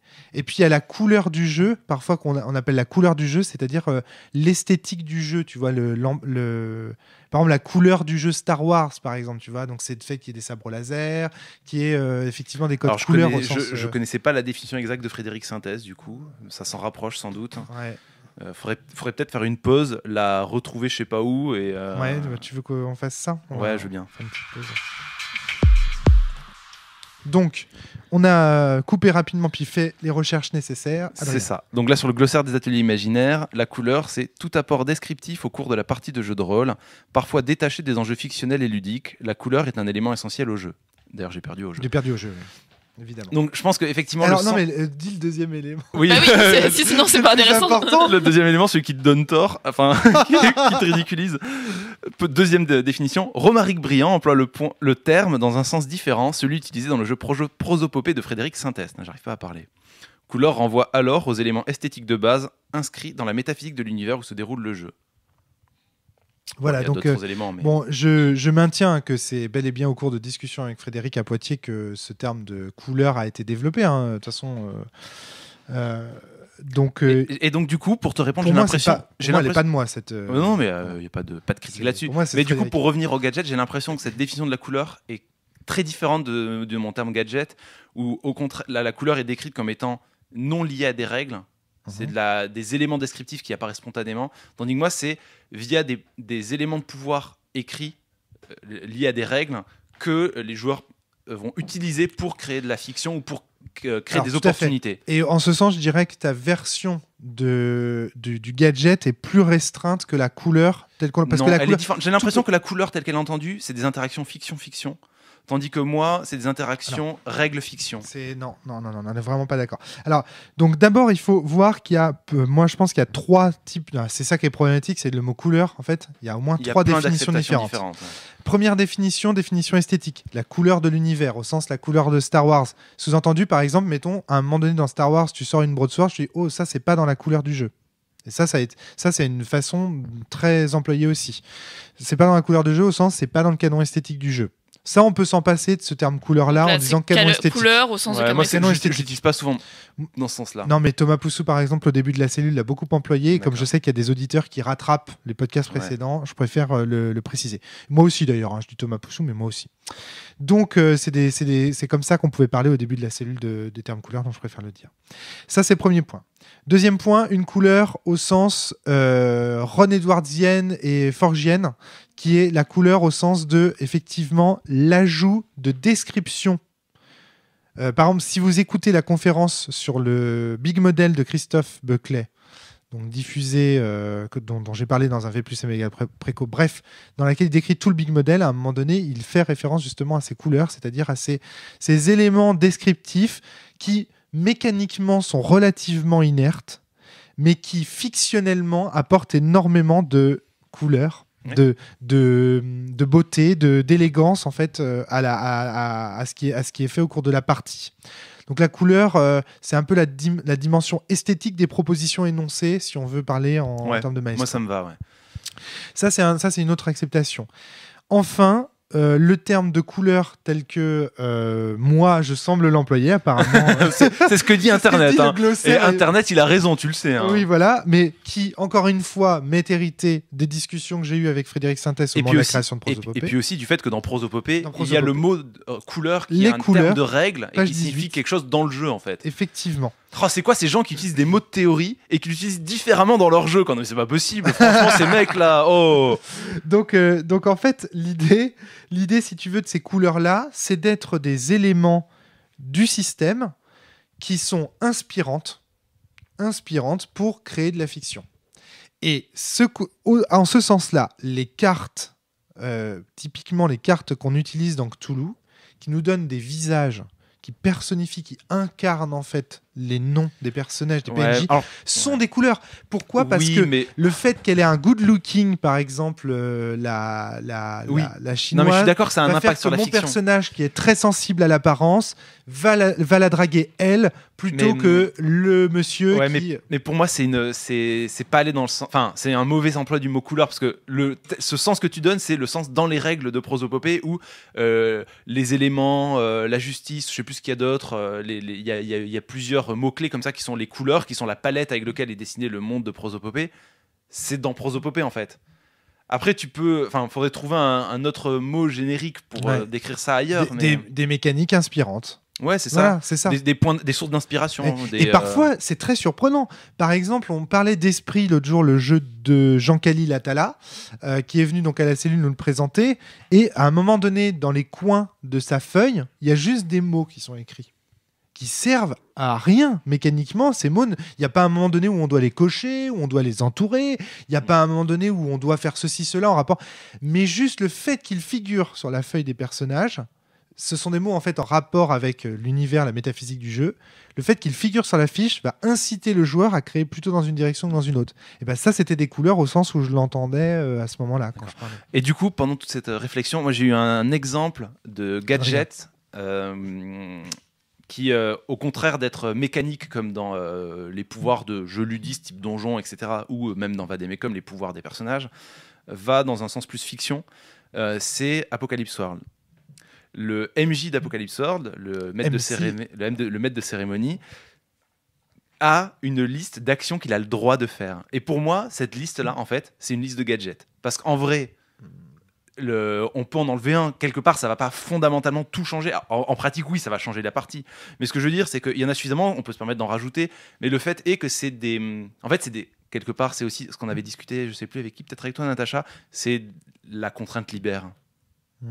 C'est donner des contraintes de tu peux agir comme ça, comme ça, comme ça, comme ça. Et du coup, en tant que maître de cérémonie, on sait dans quoi piocher. Ça crée des scènes. Et on peut justement utiliser des pitchs de départ qui sont hors de nos habitudes parce qu'ils sont listés. Et ça va être la même chose pour mon personnage de Vademecum.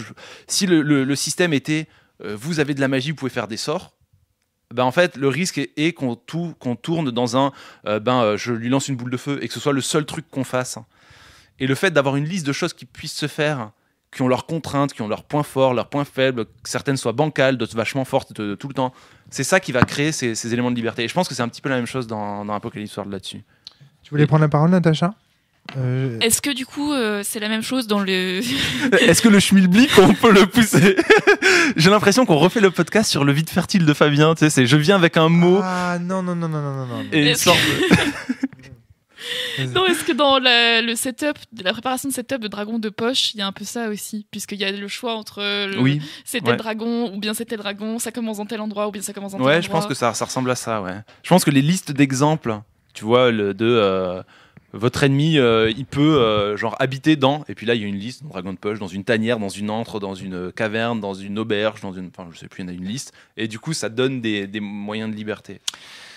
Ça me fait penser à la définition du jeu de Cola Duflo, tu sais, qui dit le jeu, c'est l'acquisition d'une nouvelle liberté par et dans la légalité. C'est-à-dire, en gros, les règles du jeu nous inventent une nouvelle liberté, la liberté de faire ou de ne pas faire telle chose. Ouais. Si tu mets concrètement, les arbres peuvent être bleus ou rouges, ce qui peut être du gadget, tu vois ce que je veux dire ? Tu crées deux légalités différentes, et donc deux possibilités différentes. Et donc, du coup, de nouvelles libertés. Et je pense que ce qui est vachement fort dans le jeu de rôle, c'est d'arriver... Alors, là c'est encore juste de la réflexion de mon côté, c'est que c'est un élément que j'ai envie de pouvoir utiliser dans mon game design, avoir justement ces gadgets qui apparaissent. Et un des éléments auxquels je réfléchis, c'est rendre la catacrèse possible. Alors, qu'est-ce que c'est que la catacrèse ? Il faut que tu expliques. La catacrèse, c'est typiquement le fait d'utiliser votre tournevis pour ouvrir une boîte de conserve quand vous n'avez pas d'ouvre-boîte. C'est le fait d'utiliser un objet prévu pour quelque chose, mais pour faire autre chose. Ouais. Et ça, généralement, dans une dynamique ludiste, c'est souvent très bien récompensé. Ouais, bien sûr. Je me souviendrai toute ma vie de cette utilisation. Vous savez, il y a un sort dans Agone qui permet de créer des fruits. Et c'est vrai que sur le sort, il n'y a pas écrit la distance à laquelle les fruits sont créés. Donc du coup, le mec qui fait pour assommer quelqu'un, qui crée une pastèque au-dessus de sa tête, concrètement. Voilà. Le sort est pas du tout... Évidemment, le sort est là pour nourrir. C'est un sort jorniste qui est fait pour nourrir la personne.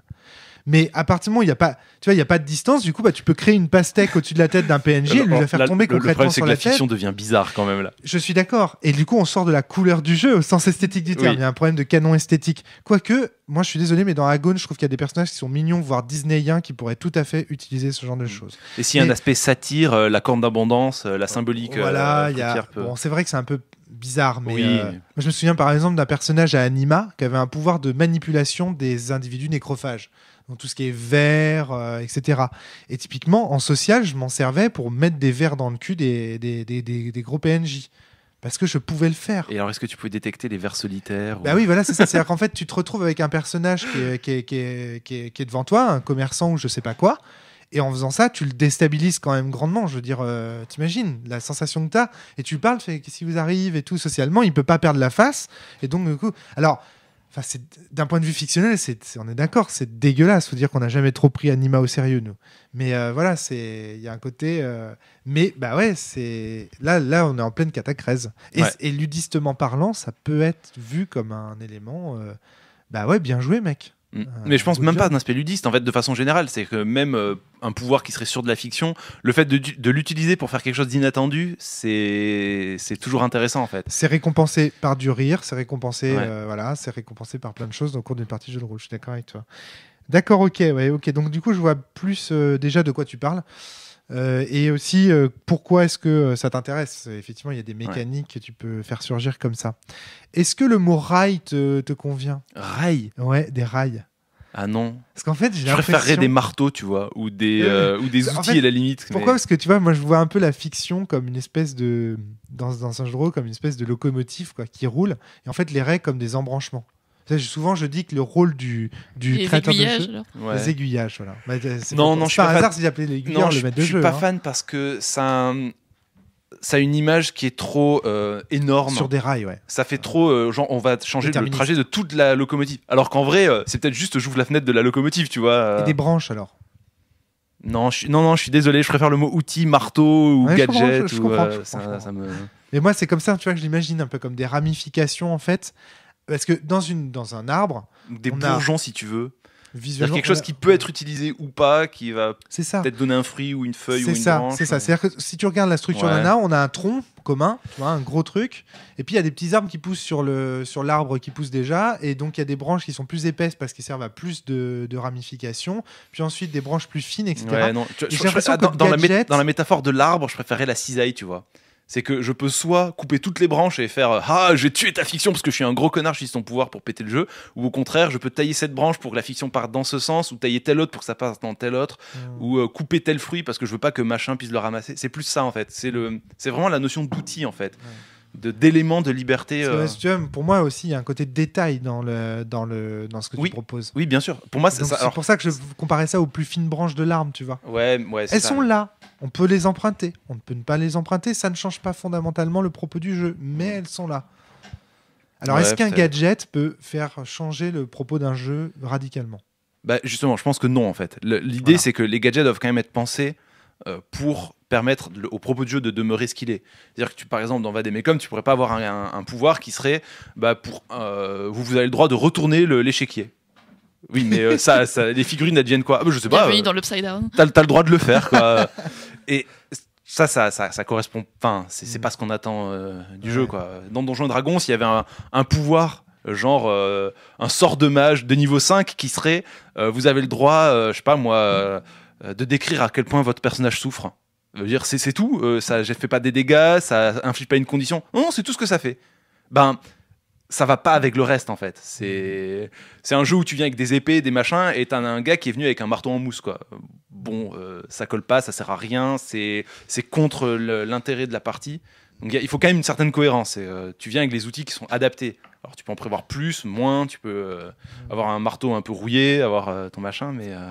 Je comprends, ouais. Ouais, je comprends parfaitement ce truc. Alors, du coup, moi, c'est quelque chose qui m'a beaucoup été reproché, notamment sur le Val, ce qu'on pourrait dire comme des gadgets, parce que Par exemple, on prend les hommes liges, par exemple, dans le Val. Donc, qui sont ces valets utilisés comme pouvoir, esprit et compagnie de leur roi et de leur reine. Ça rajoute beaucoup de règles. Certains disent pour pas grand-chose. Tu vois ce que je veux dire? Et du coup, mais c'est ça. Alors, est-ce qu'il y a des gadgets? Alors, comment tu ferais la distinction entre le gadget utile et le gadget lourd, quoi? Comment tu vois? Est-ce qu'il n'y a pas des jeux aussi qui se noient sous les gadgets et qui finissent par étouffer sous les gadgets? C'est possible, ouais. C'est une très bonne question. C'est une très bonne question. J'ai pas de réponse à ce stade-là. T'as pas d'exemple en tête parce que parfois on reproche aussi. Moi, je sais que c'est quelque chose qu'on a beaucoup reproché dans le Val. En fait, je pense que typiquement dans le jeu de rôle traditionnel, le reproche que je peux faire par exemple à Cthulhu, c'est d'avoir un chapitre sur les dégâts de poison, de manque de nourriture, de faim, de chaleur. Oui, tu vois, en fait, c'est plein de règles gadget parce qu'elles peuvent créer de la fiction. Sauf qu'en vrai, elles prennent tellement de place dans le bouquin de règles que ça en est lourdingue. Alors, c'est quoi le bon gadget? C'est quoi le mauvais gadget? Alors, le bon gadget, il est dans la base. Je pense que le mot gadget... c'est un bon gadget, quoi. Non, mais je pense que le mot gadget aide à comprendre ce que c'est que le bon gadget, justement. Faut que ce soit quelque chose de petit. Faut pas que ça demande 100 pages de règles. Faut que ça demande un petit paragraphe. Éventuellement, qui utilise un formalisme qui est détaillé ailleurs. Par exemple, tous les sorts ont un formalisme dans Donjons et Dragons.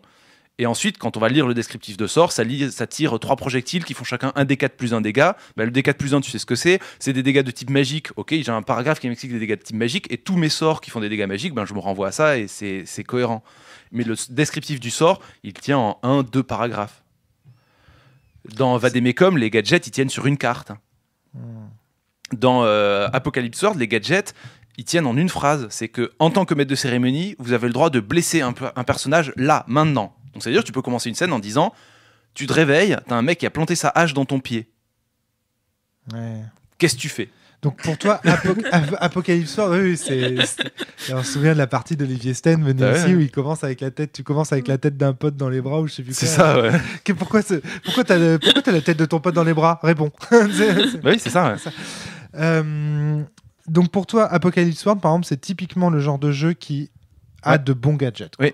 Par exemple, feuille de personnage d'Apocalypse World, ton personnage, s'il couche, il a un pouvoir. Le pouvoir est décrit en un paragraphe, c'est un gadget. Parce que tu vas sans doute pas coucher. Peut-être que tu as couché, peut-être que tu as couché 200 fois, peut-être que tu diras qu'une fois. Mais en tout cas, en tant que joueur, tu vois le pouvoir écrit quelque part, ça te pousse à y aller en fait. La présence d'un outil te donne envie de jouer avec. Ouais, c'est sur la table et donc tu as envie de le prendre à un moment donné. Comment utiliser ça en fait Et puis tu vois, il y a aussi tu poses un marteau sur la table, tu as envie de l'utiliser. Ah, c'est sûr. Tu poses une excavatrice de 230 000 tonnes. Bon, il y a peut-être un mec qui va dire que ce serait quand même vachement marrant de l'utiliser, mais il faudra peut-être qu'on fasse une partie uniquement autour de ça parce que sinon. Parce que le temps d'apprendre à s'en servir, d'arriver à la manipuler. Mais est-ce que c'est pas en fait ce que propose l'appel de Cthulhu? C'est-à-dire, en fait, quand tu parles de l'appel de Cthulhu, par exemple, s'il met un tableau des poisons, indirectement, c'est une invitation au meneur de jeu de faire un scénar autour du thème. Oui. La pluie, par exemple. Je voyais des règles le jour pour pisser contre le vent. J'exagère à peine. Non, j'exagère. C'est quoi? C'est donc perdu sous la pluie, ça? Les sirènes de l'averse. Non, mais blague à part, il y avait des règles pour le vent. Non, mais il y a des règles pour le vent, par contre, dans Cthulhu. Je rêve pas, j'ai pas halluciné ça. Si, j'ai halluciné ça. Moi, ça me dit rien. Okay. Dans Fatal, il y a plein de règles gadgets qui sont là pour créer de la fiction. Et voilà, tu vois. Je veux dire, à partir du moment où tu connais ton diamètre de dilatation maximale de ton anus, je veux dire, t'as envie de jouer avec, quoi. Ouais. Forcément. Natacha, la tête que tu tires. Moi, vraiment, pour moi, ça recoupe vraiment ce que j'appelle des couleurs dans un jeu, quoi. C'est vraiment. Ouais. Et du coup, le podcast, si on l'entend comme ça, devient. Je pense que est-ce que le gadget, ça serait pas le bon outil? Il y a des outils dans les jeux qui sont des trucs que tu peux utiliser. Et il y en a certains qui sont trop gros, qui seront des machines. Ouais. Des gros bousins, et puis tu as les gadgets, les trucs cool parce qu'ils sont petits, ils tiennent dans une main, tu peux l'utiliser rapidement. Du coup, Natacha, est-ce que tu as des exemples de bons gadgets qui te viennent à l'esprit en entendant Adrien comme ça? Des règles où tu te dis ouais, ça c'est bien vu. Donc dragon de poche tout à l'heure. Ouais, dragon de poche qui est en fait le jeu du. Vas-y Natacha. C'est le Grumpf, c'est ouais, ça. Donc dragon de poche, c'est un jeu du Grumpf qui tient dans la poche. Et en fait, pour créer le setup, le MJ a une liste de trucs à choisir. Donc d'abord le lieu où les PJ démarrent.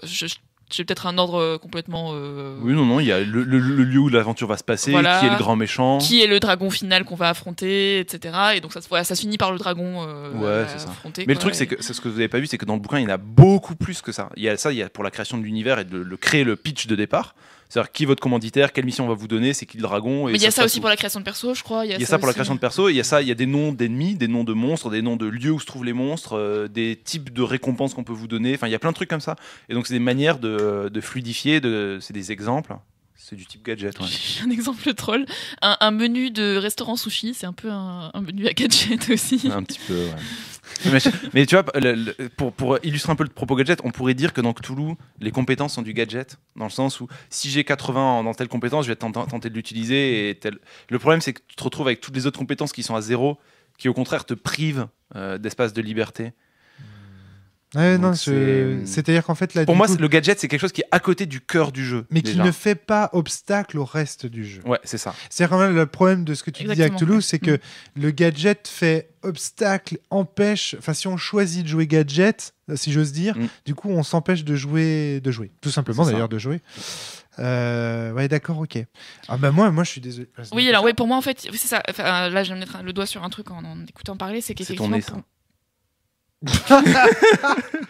Laisse-la finir. Pardon.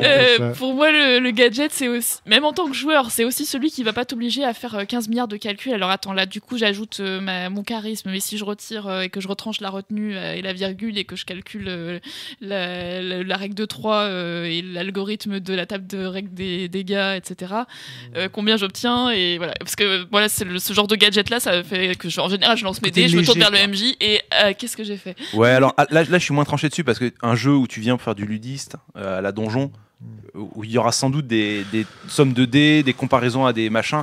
Donc, c'est pas tant le côté calcul lourd. Non, mais après, on voit bien que c'était spécifique à. Oui, bien sûr, là, c'est spécifique à Natacha. Le bon gadget selon Natacha, si j'ose dire. C'est intéressant, cette affaire.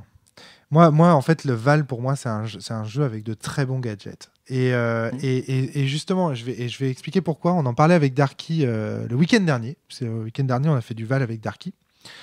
Et en fait, il me disait, c'est marrant, parfois je vois des coups optimum dans le Val. Je sais qu'il faut que je fasse ça.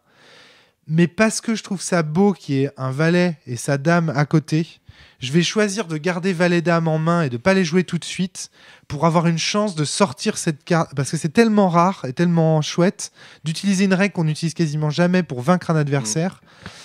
Surtout que les règles gadget, qu'on dit gadget du coup dans le Val, permettent quand même donnent des avantages de ouf. Oui, bien sûr. Le concept royal. Le concept de gadget, quelque part, j'ai envie de dire, c'est on pourrait jouer sans. Le jeu tournerait. L'expérience serait sans doute pas très bonne. Mais on va dire le système fonctionne sans. Le système fonctionne très bien. Vademecum, on peut faire les combats avec juste l'attaque de base qui est je tire au pistolet ou j'attaque avec mon épée et j'utilise pas les pouvoirs qui vont avec. C'est tout à fait faisable. L'expérience de jeu est très différente. Le gadget est là pour créer cette liberté autour de cette possibilité de nature. Et obtenir le bonus de style en fait. Aussi. Ouais. Il y a aussi un aspect classe.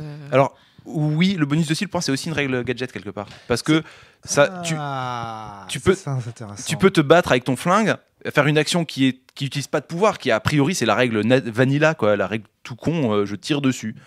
Et dans ta description, parce que tu as le droit de décrire pour avoir une récompense, tu cherches à utiliser cette règle gadget quelque part.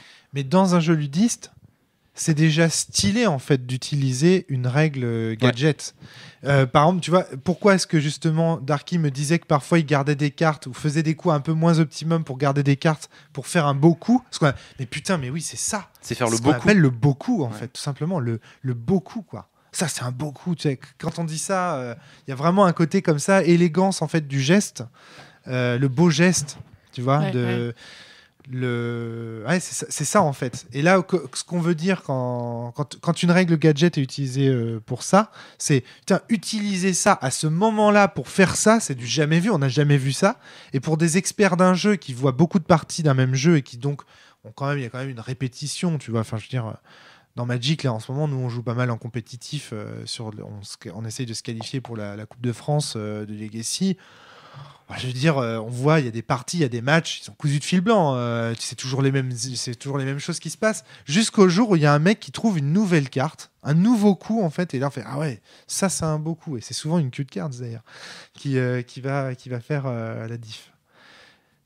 Donc ça, voilà, moi pour mon exemple où ce serait bien utilisé, le val quand même, je trouve que c'est pas si mal, mais ça va avec une contrainte, ce qui me permet du coup d'enchaîner sur la deuxième question que je voulais vous poser. C'est que ça fait jeu cliquetant, ça fait assemblage, on en parlait. Alors c'est le risque, je suis d'accord. Tous mes jeux sont comme ça. Sens néant, on me l'a reproché, le val on me l'a reproché, va des mecs. Le val, en fait le problème dans le val, on en reparlait tout à l'heure, c'est que tu as choisi de l'écrire avec un certain style et ça dessert tes règles en fait. La clarté des règles. Et du coup, le gadget a besoin de clarté. Et pour moi, c'est un indispensable. Un bon gadget, il a besoin de clarté. C'est ça qui fait peut-être la lourdeur dans le val.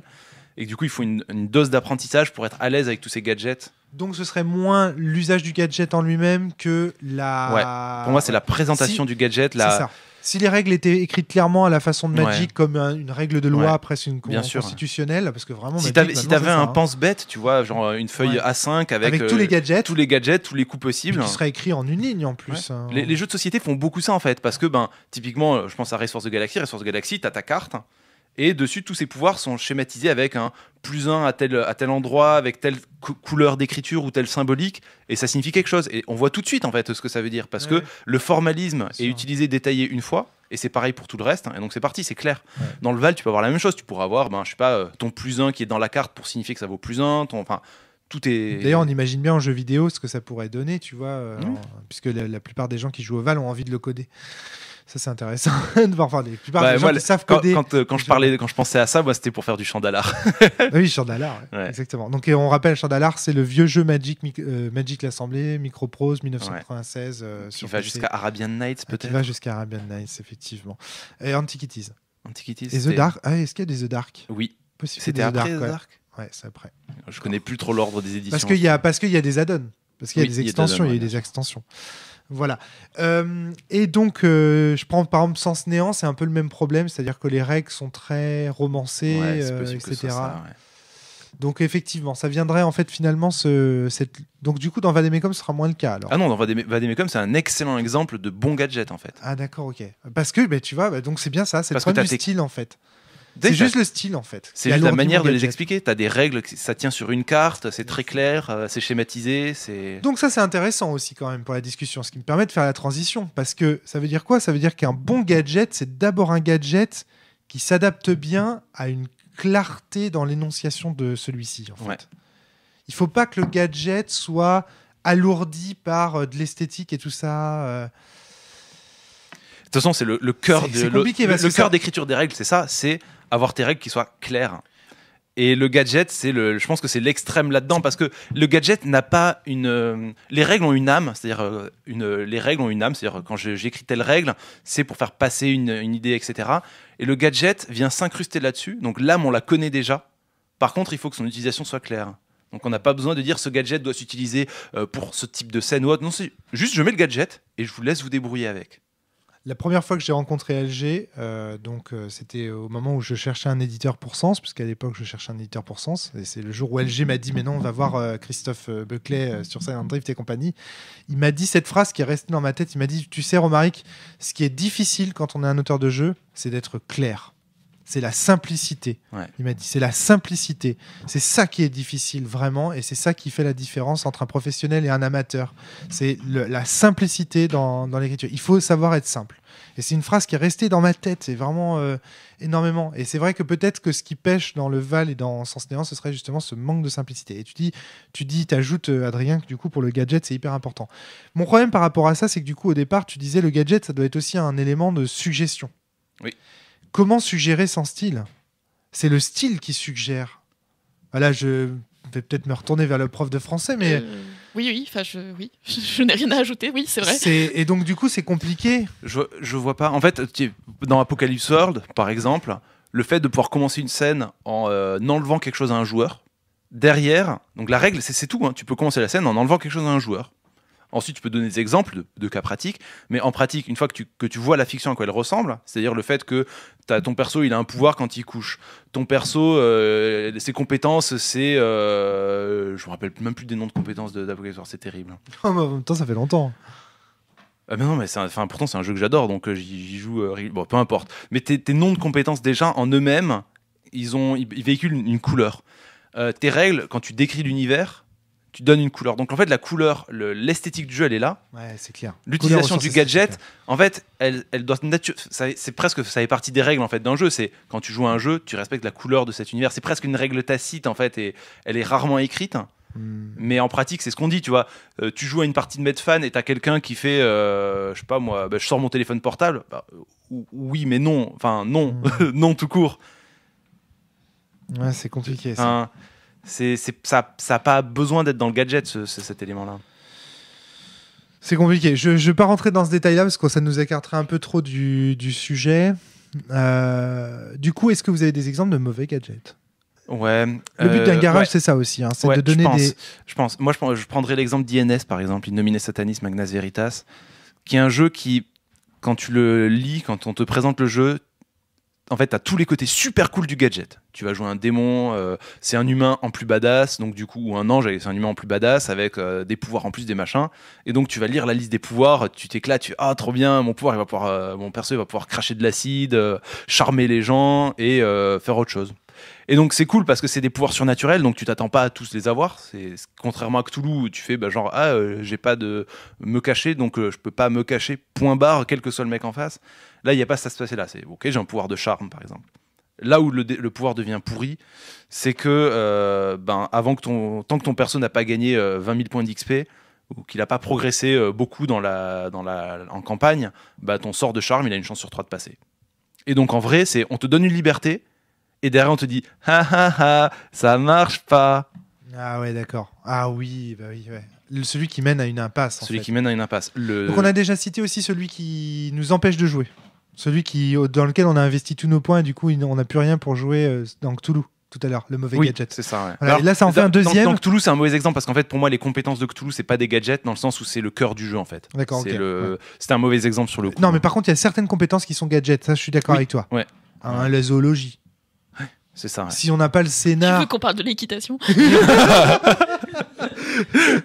C'est clair.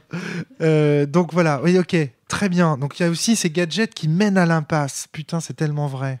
Ouais, d'accord. Le bon gadget doit créer. Il doit créer quelque chose. Ouais.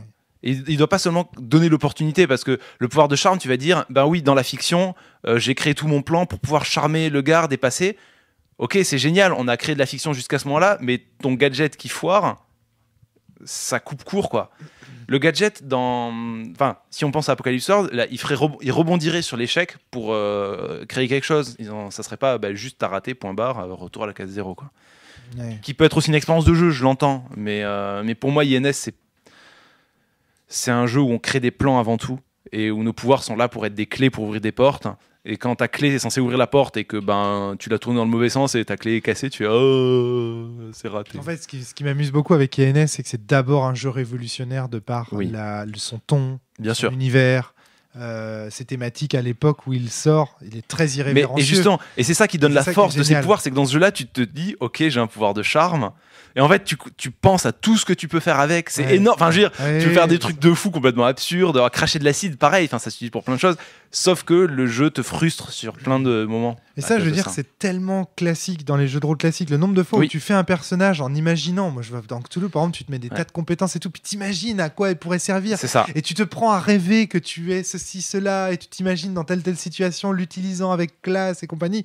Et au final, la fiction proposée, le scénario proposé par le meneur va pas du tout te permettre de mettre en valeur. Alors, ça, c'est un mauvais exemple. Le fait que la situation pratique te permette pas de les utiliser, c'est normal, c'est le pouvoir gadget. Des fois, il servira pas. Des fois, il servira. C'est à toi de, dans la fiction, créer les circonstances pour que ce soit utile. D'accord. Le défaut donc, typiquement d'INS, c'est ce qui frustre énormément Natacha en jeu de rôle. C'est le fait que mon perso est censé, par exemple, je sais pas moi, être un rôdeur qui sait très bien tirer à l'arc. C'est hors de question qu'une flèche qu'elle tire rate, en fait. C'est insensé. Ouais. Natacha, est-ce que tu as des exemples de mauvais gadgets? Toi, tu t'as dit tout à l'heure, ceux qui impliquent une lourdeur de calcul, de système. Ouais, c'est chiant d'avoir... Mais après, ça, c'est... Enfin, je suis pas sûre que ce soit lié plus aux gadgets ou plus aux règles de résolution. En général, c'est les systèmes de résolution qui me frustrent, où je me retrouve je sais pas quoi lancer en table de dés, par exemple, si c'est des dés à lancer. Une fois que je les ai lancés, il faut que je me retourne vers le MJ ou les joueurs qui sont juste à côté de moi pour dire bon, j'ai fait ça sur les dés, comment est-ce que je calcule Typiquement mon INS résultat. à nouveau. Putain, le D666 où t'as 2 dés qui sont la centaine, la dizaine qui servent à savoir si t'as réussi. Le dé des unités, c'est la marge de succès. Enfin bon, voilà. Voilà, donc... Ouais, mais ça, c'est plus lié au système de résolution, je pense que... Ouais. Moi, ce que ça me fait penser, tu sais, tout ça, Natacha, c'est que toi, tu n'aimes pas ça dans une partie de jeu de rôle. C'est-à-dire, en fait, tout ce moment où on doit calculer, parce que toi, ce pourquoi tu as beaucoup d'affection quand tu fais du jeu de rôle, c'est d'abord pour les personnages et leur implication dans le contenu fictionnel de la partie. Exactement.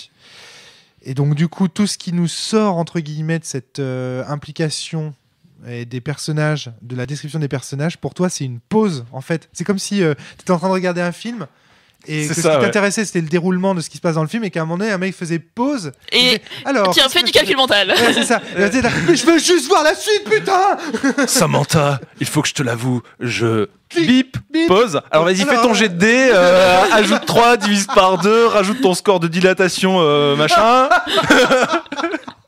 Oui, on va tout de suite dans quel genre de téléfilm tu te situes, Adrien. Téléfilm propulsé par Fatal, t'imagines?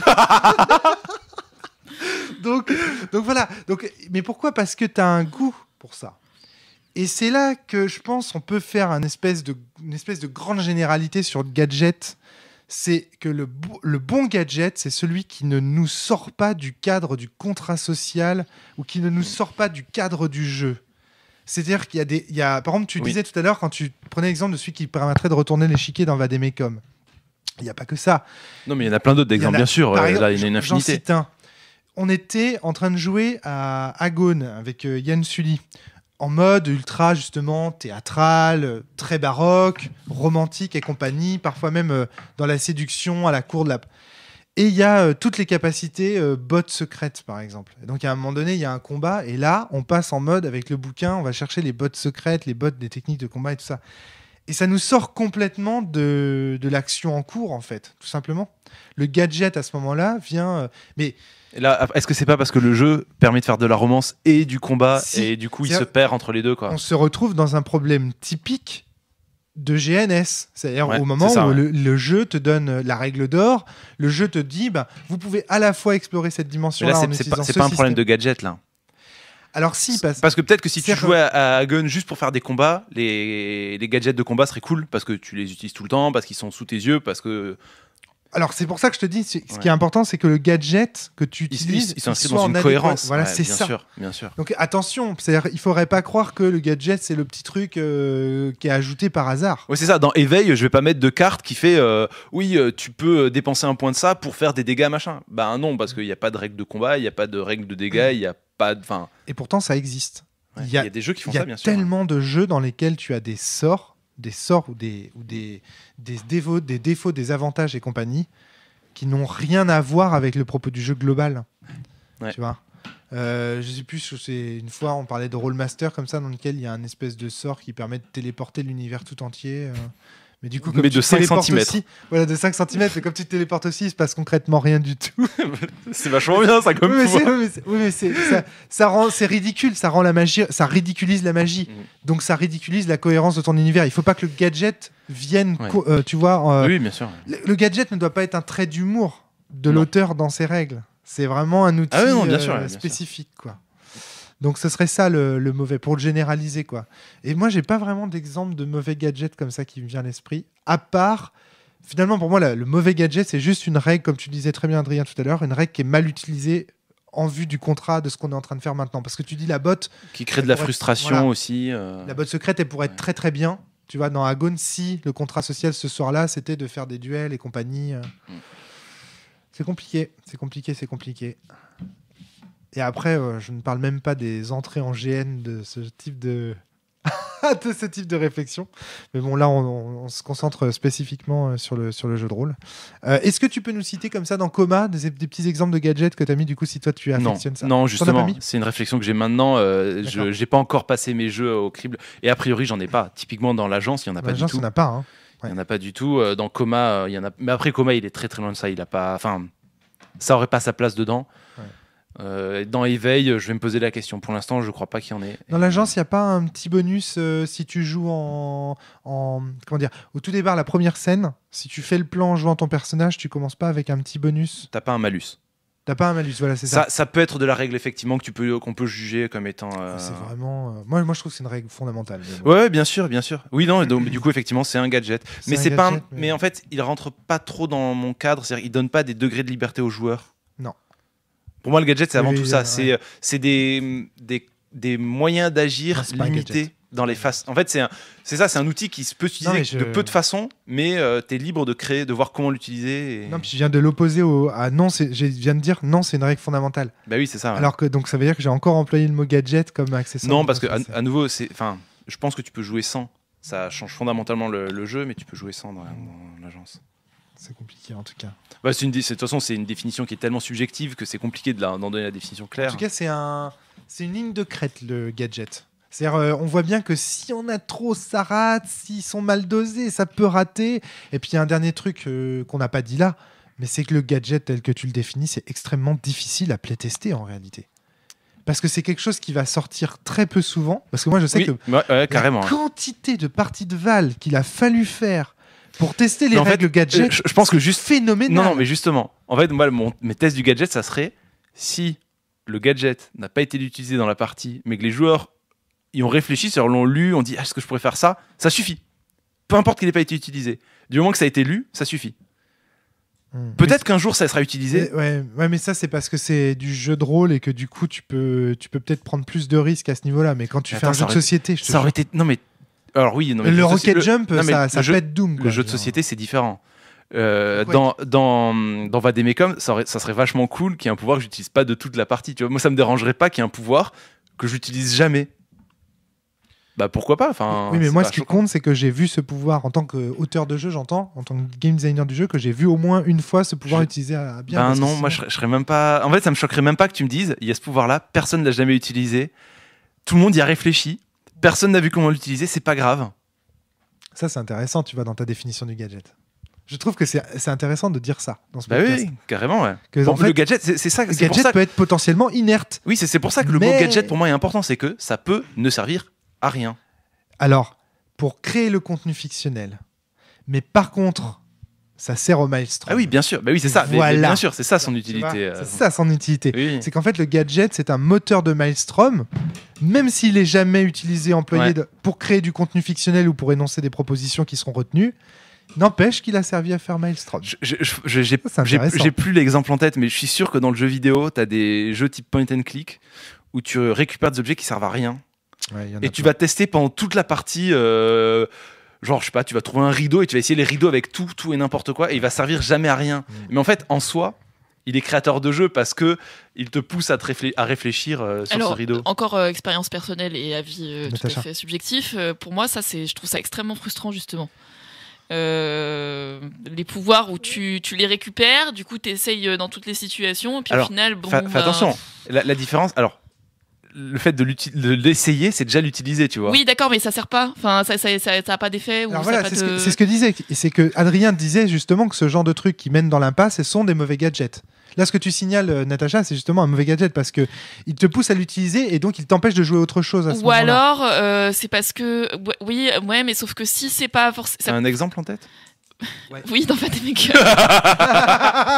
je le savais. Non, mais oui, non, parce qu'en fait, moi, ça me pose la question aussi de est-ce que c'est moi qui l'utilise mal? Non. Tu vois, je pense savoir à quel pouvoir tu fais référence. On est d'accord, c'est celui qui s'appelle. C'est le pouvoir de Night. De Night, le premier pouvoir de Night qui fait pouf, on disparaît de l'échiquier, c'est bien ça? Ouais, mais non, si, celui-ci m'a déjà été utile. Hein, il t'a déjà été utile. Mais bravo. Mais non, parce qu'il est utile dans la fiction. Il est utile dans la fiction. D'un point de vue ludiste, il est inutile. Et il est utile au maelstrom. Mais il est utile au maelstrom. Parce que quand tu disparais, les autres ils savent pas où t'es. Et donc, ils ont des réflexions qui leur traversent l'esprit, qui sont vraiment spécifiques. Ouais, tu vois. mais alors il y a des fois où il m'a été utile parce que dans le sens où même je suis quand même allée au bout de mon action, je suis arrivée à un endroit et j'ai réapparu et j'ai fait ce que je voulais faire. Il y a des fois où je disparais et puis le combat il se fait sans moi, quoi. Oui, bien sûr. Oui, mais alors, c'est bien les gars, vous avez bien joué. Ce qu'il faut dire aussi, c'est il est gratuit. Il ne te fait pas perdre une action en jeu. C'est perdre un mouvement. Ah non. C'est pendant une phase de mouvement. Nous, tel qu'on l'a compris, c'était à la place de votre mouvement. Ah non, je crois pas. C'est pendant. On va vérifier juste après. Là, on va vérifier juste après, mais les cartes sont sur la table en plus. Après, faut faire attention. Non. On joue avec Fabien qui a peut-être une version un peu plus ancienne. Il a une version de bêta test. Ouais. Donc c'est possible que ce soit un peu différent. Alors, ce que je voulais dire. Mais c'était pas celui-ci que je pensais, je sais plus auquel je pensais. Enfin bref, voilà, un pouvoir de Knight. Ah non, vous avez raison, il permet d'utiliser une phase de mouvement pour disparaître. Effectivement, tu perds une phase de mouvement. Bon, c'est un point d'anima, c'est rien du tout. Ah non, une phase de mouvement, c'est ton anima. Ah non. Non, t'as une phase de mouvement par anima. Ah, alors, dans le jeu de société, ça serait. T'as une phase de mouvement où tu dépenses tes points de mouvement pour te déplacer, et une phase d'action où tu dépenses tes actions. Et si tu perds ta phase de mouvement, tu perds l'opportunité de déplacer. Faire tous tes mouvements. Non, dans Vademecum, t'inquiète pas, je crois qu'en fait une fois sur deux je triche. Hein. Oui, d'accord, ok. Donc ça c'est bien.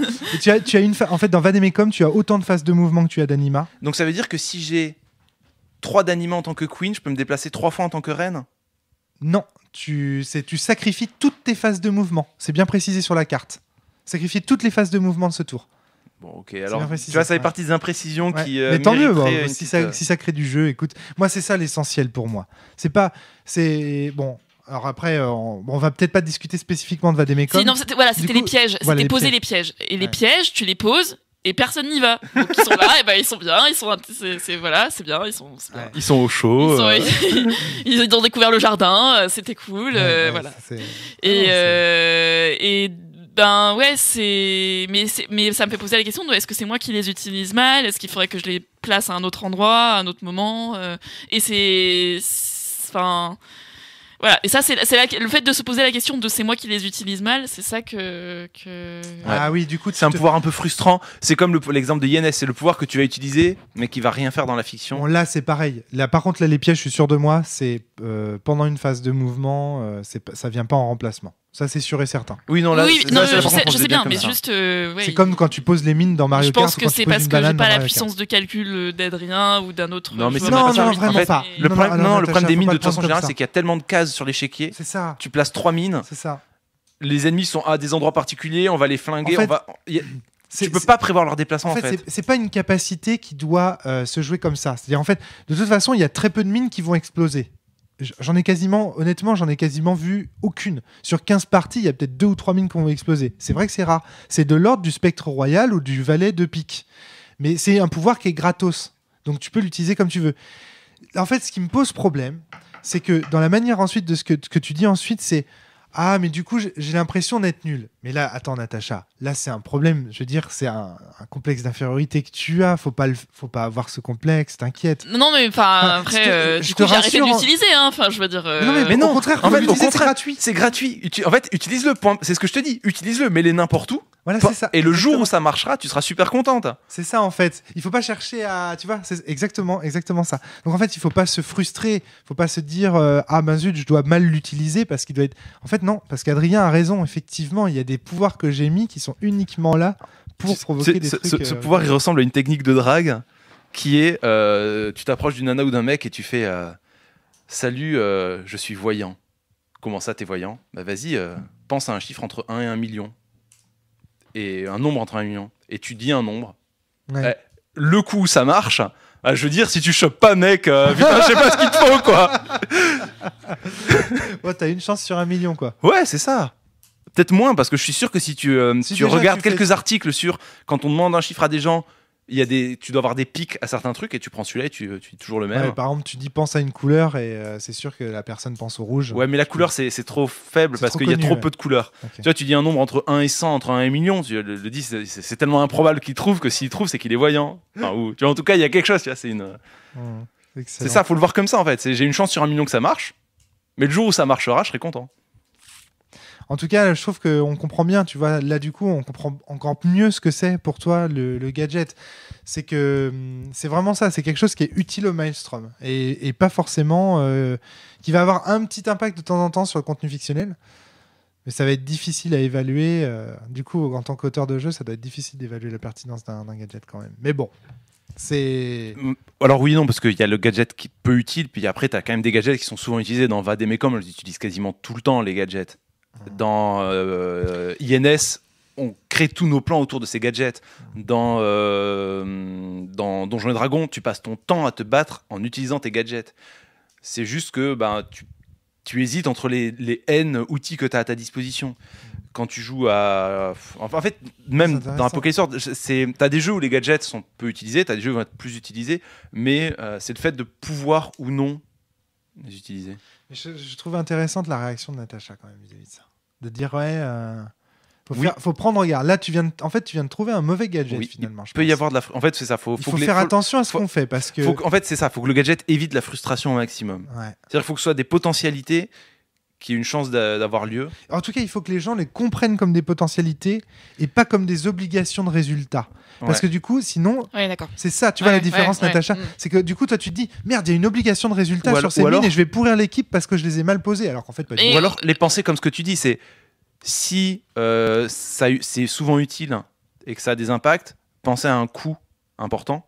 Et si en revanche, c'est un pouvoir que tu sens très peu probable d'avoir lieu, il faut que son utilisation soit presque gratuite. Et c'est le cas de tes mines, par exemple.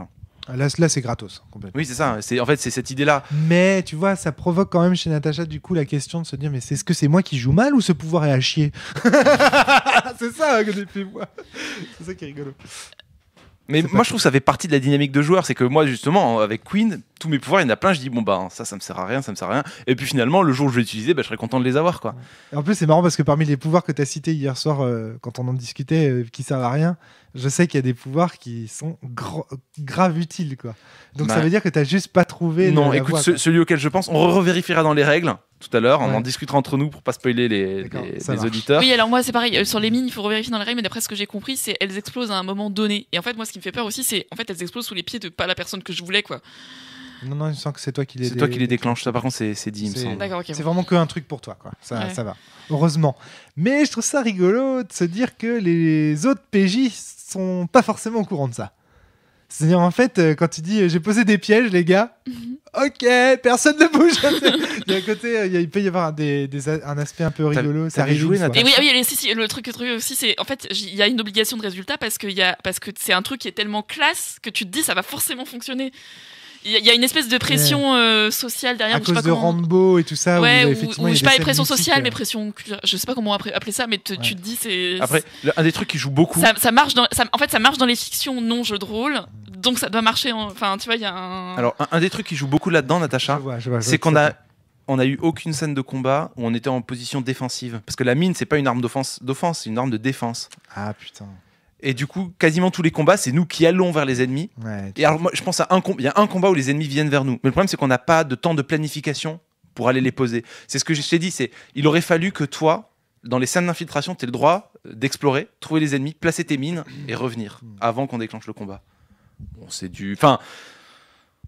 Non, mais après, en fait, discuter d'un gadget comme ça montre la force du gadget aussi. Exactement, et ça montre aussi sa complexité. Parce que tu vois, un gadget comme ça, dans les mains d'Adrien ou dans les mains de Natacha, ça ne provoque pas le même effet sur leur brainstorm personnel et donc sur le maelstrom. Parce que moi, Natacha frustrée à ma table, moi, ça me fait mal au maelstrom, tu vois. Ça me fait chier quand on joue à des jeux, on joue très souvent avec Natacha. Quand c'est des jeux de calcul et tout ça, et je vois Natacha en peine, moi, ça me fait chier, quoi. Vraiment, pour elle, je me dis merde, ça le fait pas et tout, quoi. Et donc, du coup, tu vois, parfois, moi, sur Vademecum, ma grande frustration en tant qu'auteur, c'est toujours la même chose. Je me dis, si seulement elle avait pris ce personnage-là au lieu d'avoir pris, tu vois, par exemple, par rapport à toi, Natacha, je me dis, si seulement elle avait joué ce personnage plutôt que ce personnage-là. Et pareil pour toi, Adrien, et de me dire, ouais, ça aurait été différent. Peut-être pas, peut-être que les problèmes auraient été ailleurs. Mais il y a en tout cas aussi des problématiques de joueurs, tu vois, de mentalité, de psychologie aussi. Et là, c'est très difficile. Après, je prends du plaisir sur plein de trucs dans des make-up. Enfin, je m'ennuie pas non plus, même dans les phases de combat. D'ailleurs, je m'ennuie pas. Merci de le préciser. Le jeu est pas sorti, on est déjà à moitié en train de le deviner ou pas. Donc voilà, mais c'est en tout cas voilà. Alors, là ici, en l'occurrence, connaître le contenu. L'implication des personnages dans la fiction, elle y est vraiment. Voilà. Okay. Très bien. Bon, ça va alors. Mais voilà. En tout cas, merci Adrien pour ce sujet. Je pense qu'on a déjà bien fait le tour. Ouais, on a dit beaucoup de choses. J'ai envie de dire, on a défriché. De toute façon, mon objectif là-dedans, c'était de venir présenter ma réflexion, la soumettre aux auditeurs qui y réfléchissent. En fait, c'est vraiment. En fait, moi, c'est ma piste de réflexion actuelle sur ma création de jeu. J'en ai plusieurs, c'en est une. Moi, en tant que game designer, ce qui m'intéresse beaucoup dans la piste que tu proposes, c'est que ça permet de réinterpréter certaines critiques qu'on m'a faites sur mes jeux précédents à l'aide d'un jour nouveau, en disant peut-être que ce gadget-là, il est frustrant, peut-être que ce gadget-là, il était trop présenté sous l'aspect narratif et pas assez comme un gadget, justement. Voilà. Est-ce qu'il faut prendre un paragraphe tout entier dans Sens Néant pour faire une référence ovale ? Et la prochaine fois, j'essaierai de venir avec une théorie avec un nom encore plus absurde. Ouais, en fait, c'est ça qui est difficile. Par contre, ton nom, il est... Ouais, je sais. Enfin, tu parles à un mec qui parle de couleurs n'importe comment. Donc, oui, c'est ça. Ouais. Ça va. C'est ça. Merci Adrien, merci Natacha. À très bientôt tout le monde. Portez-vous bien. Bisous. Et surtout, Julien. À bientôt.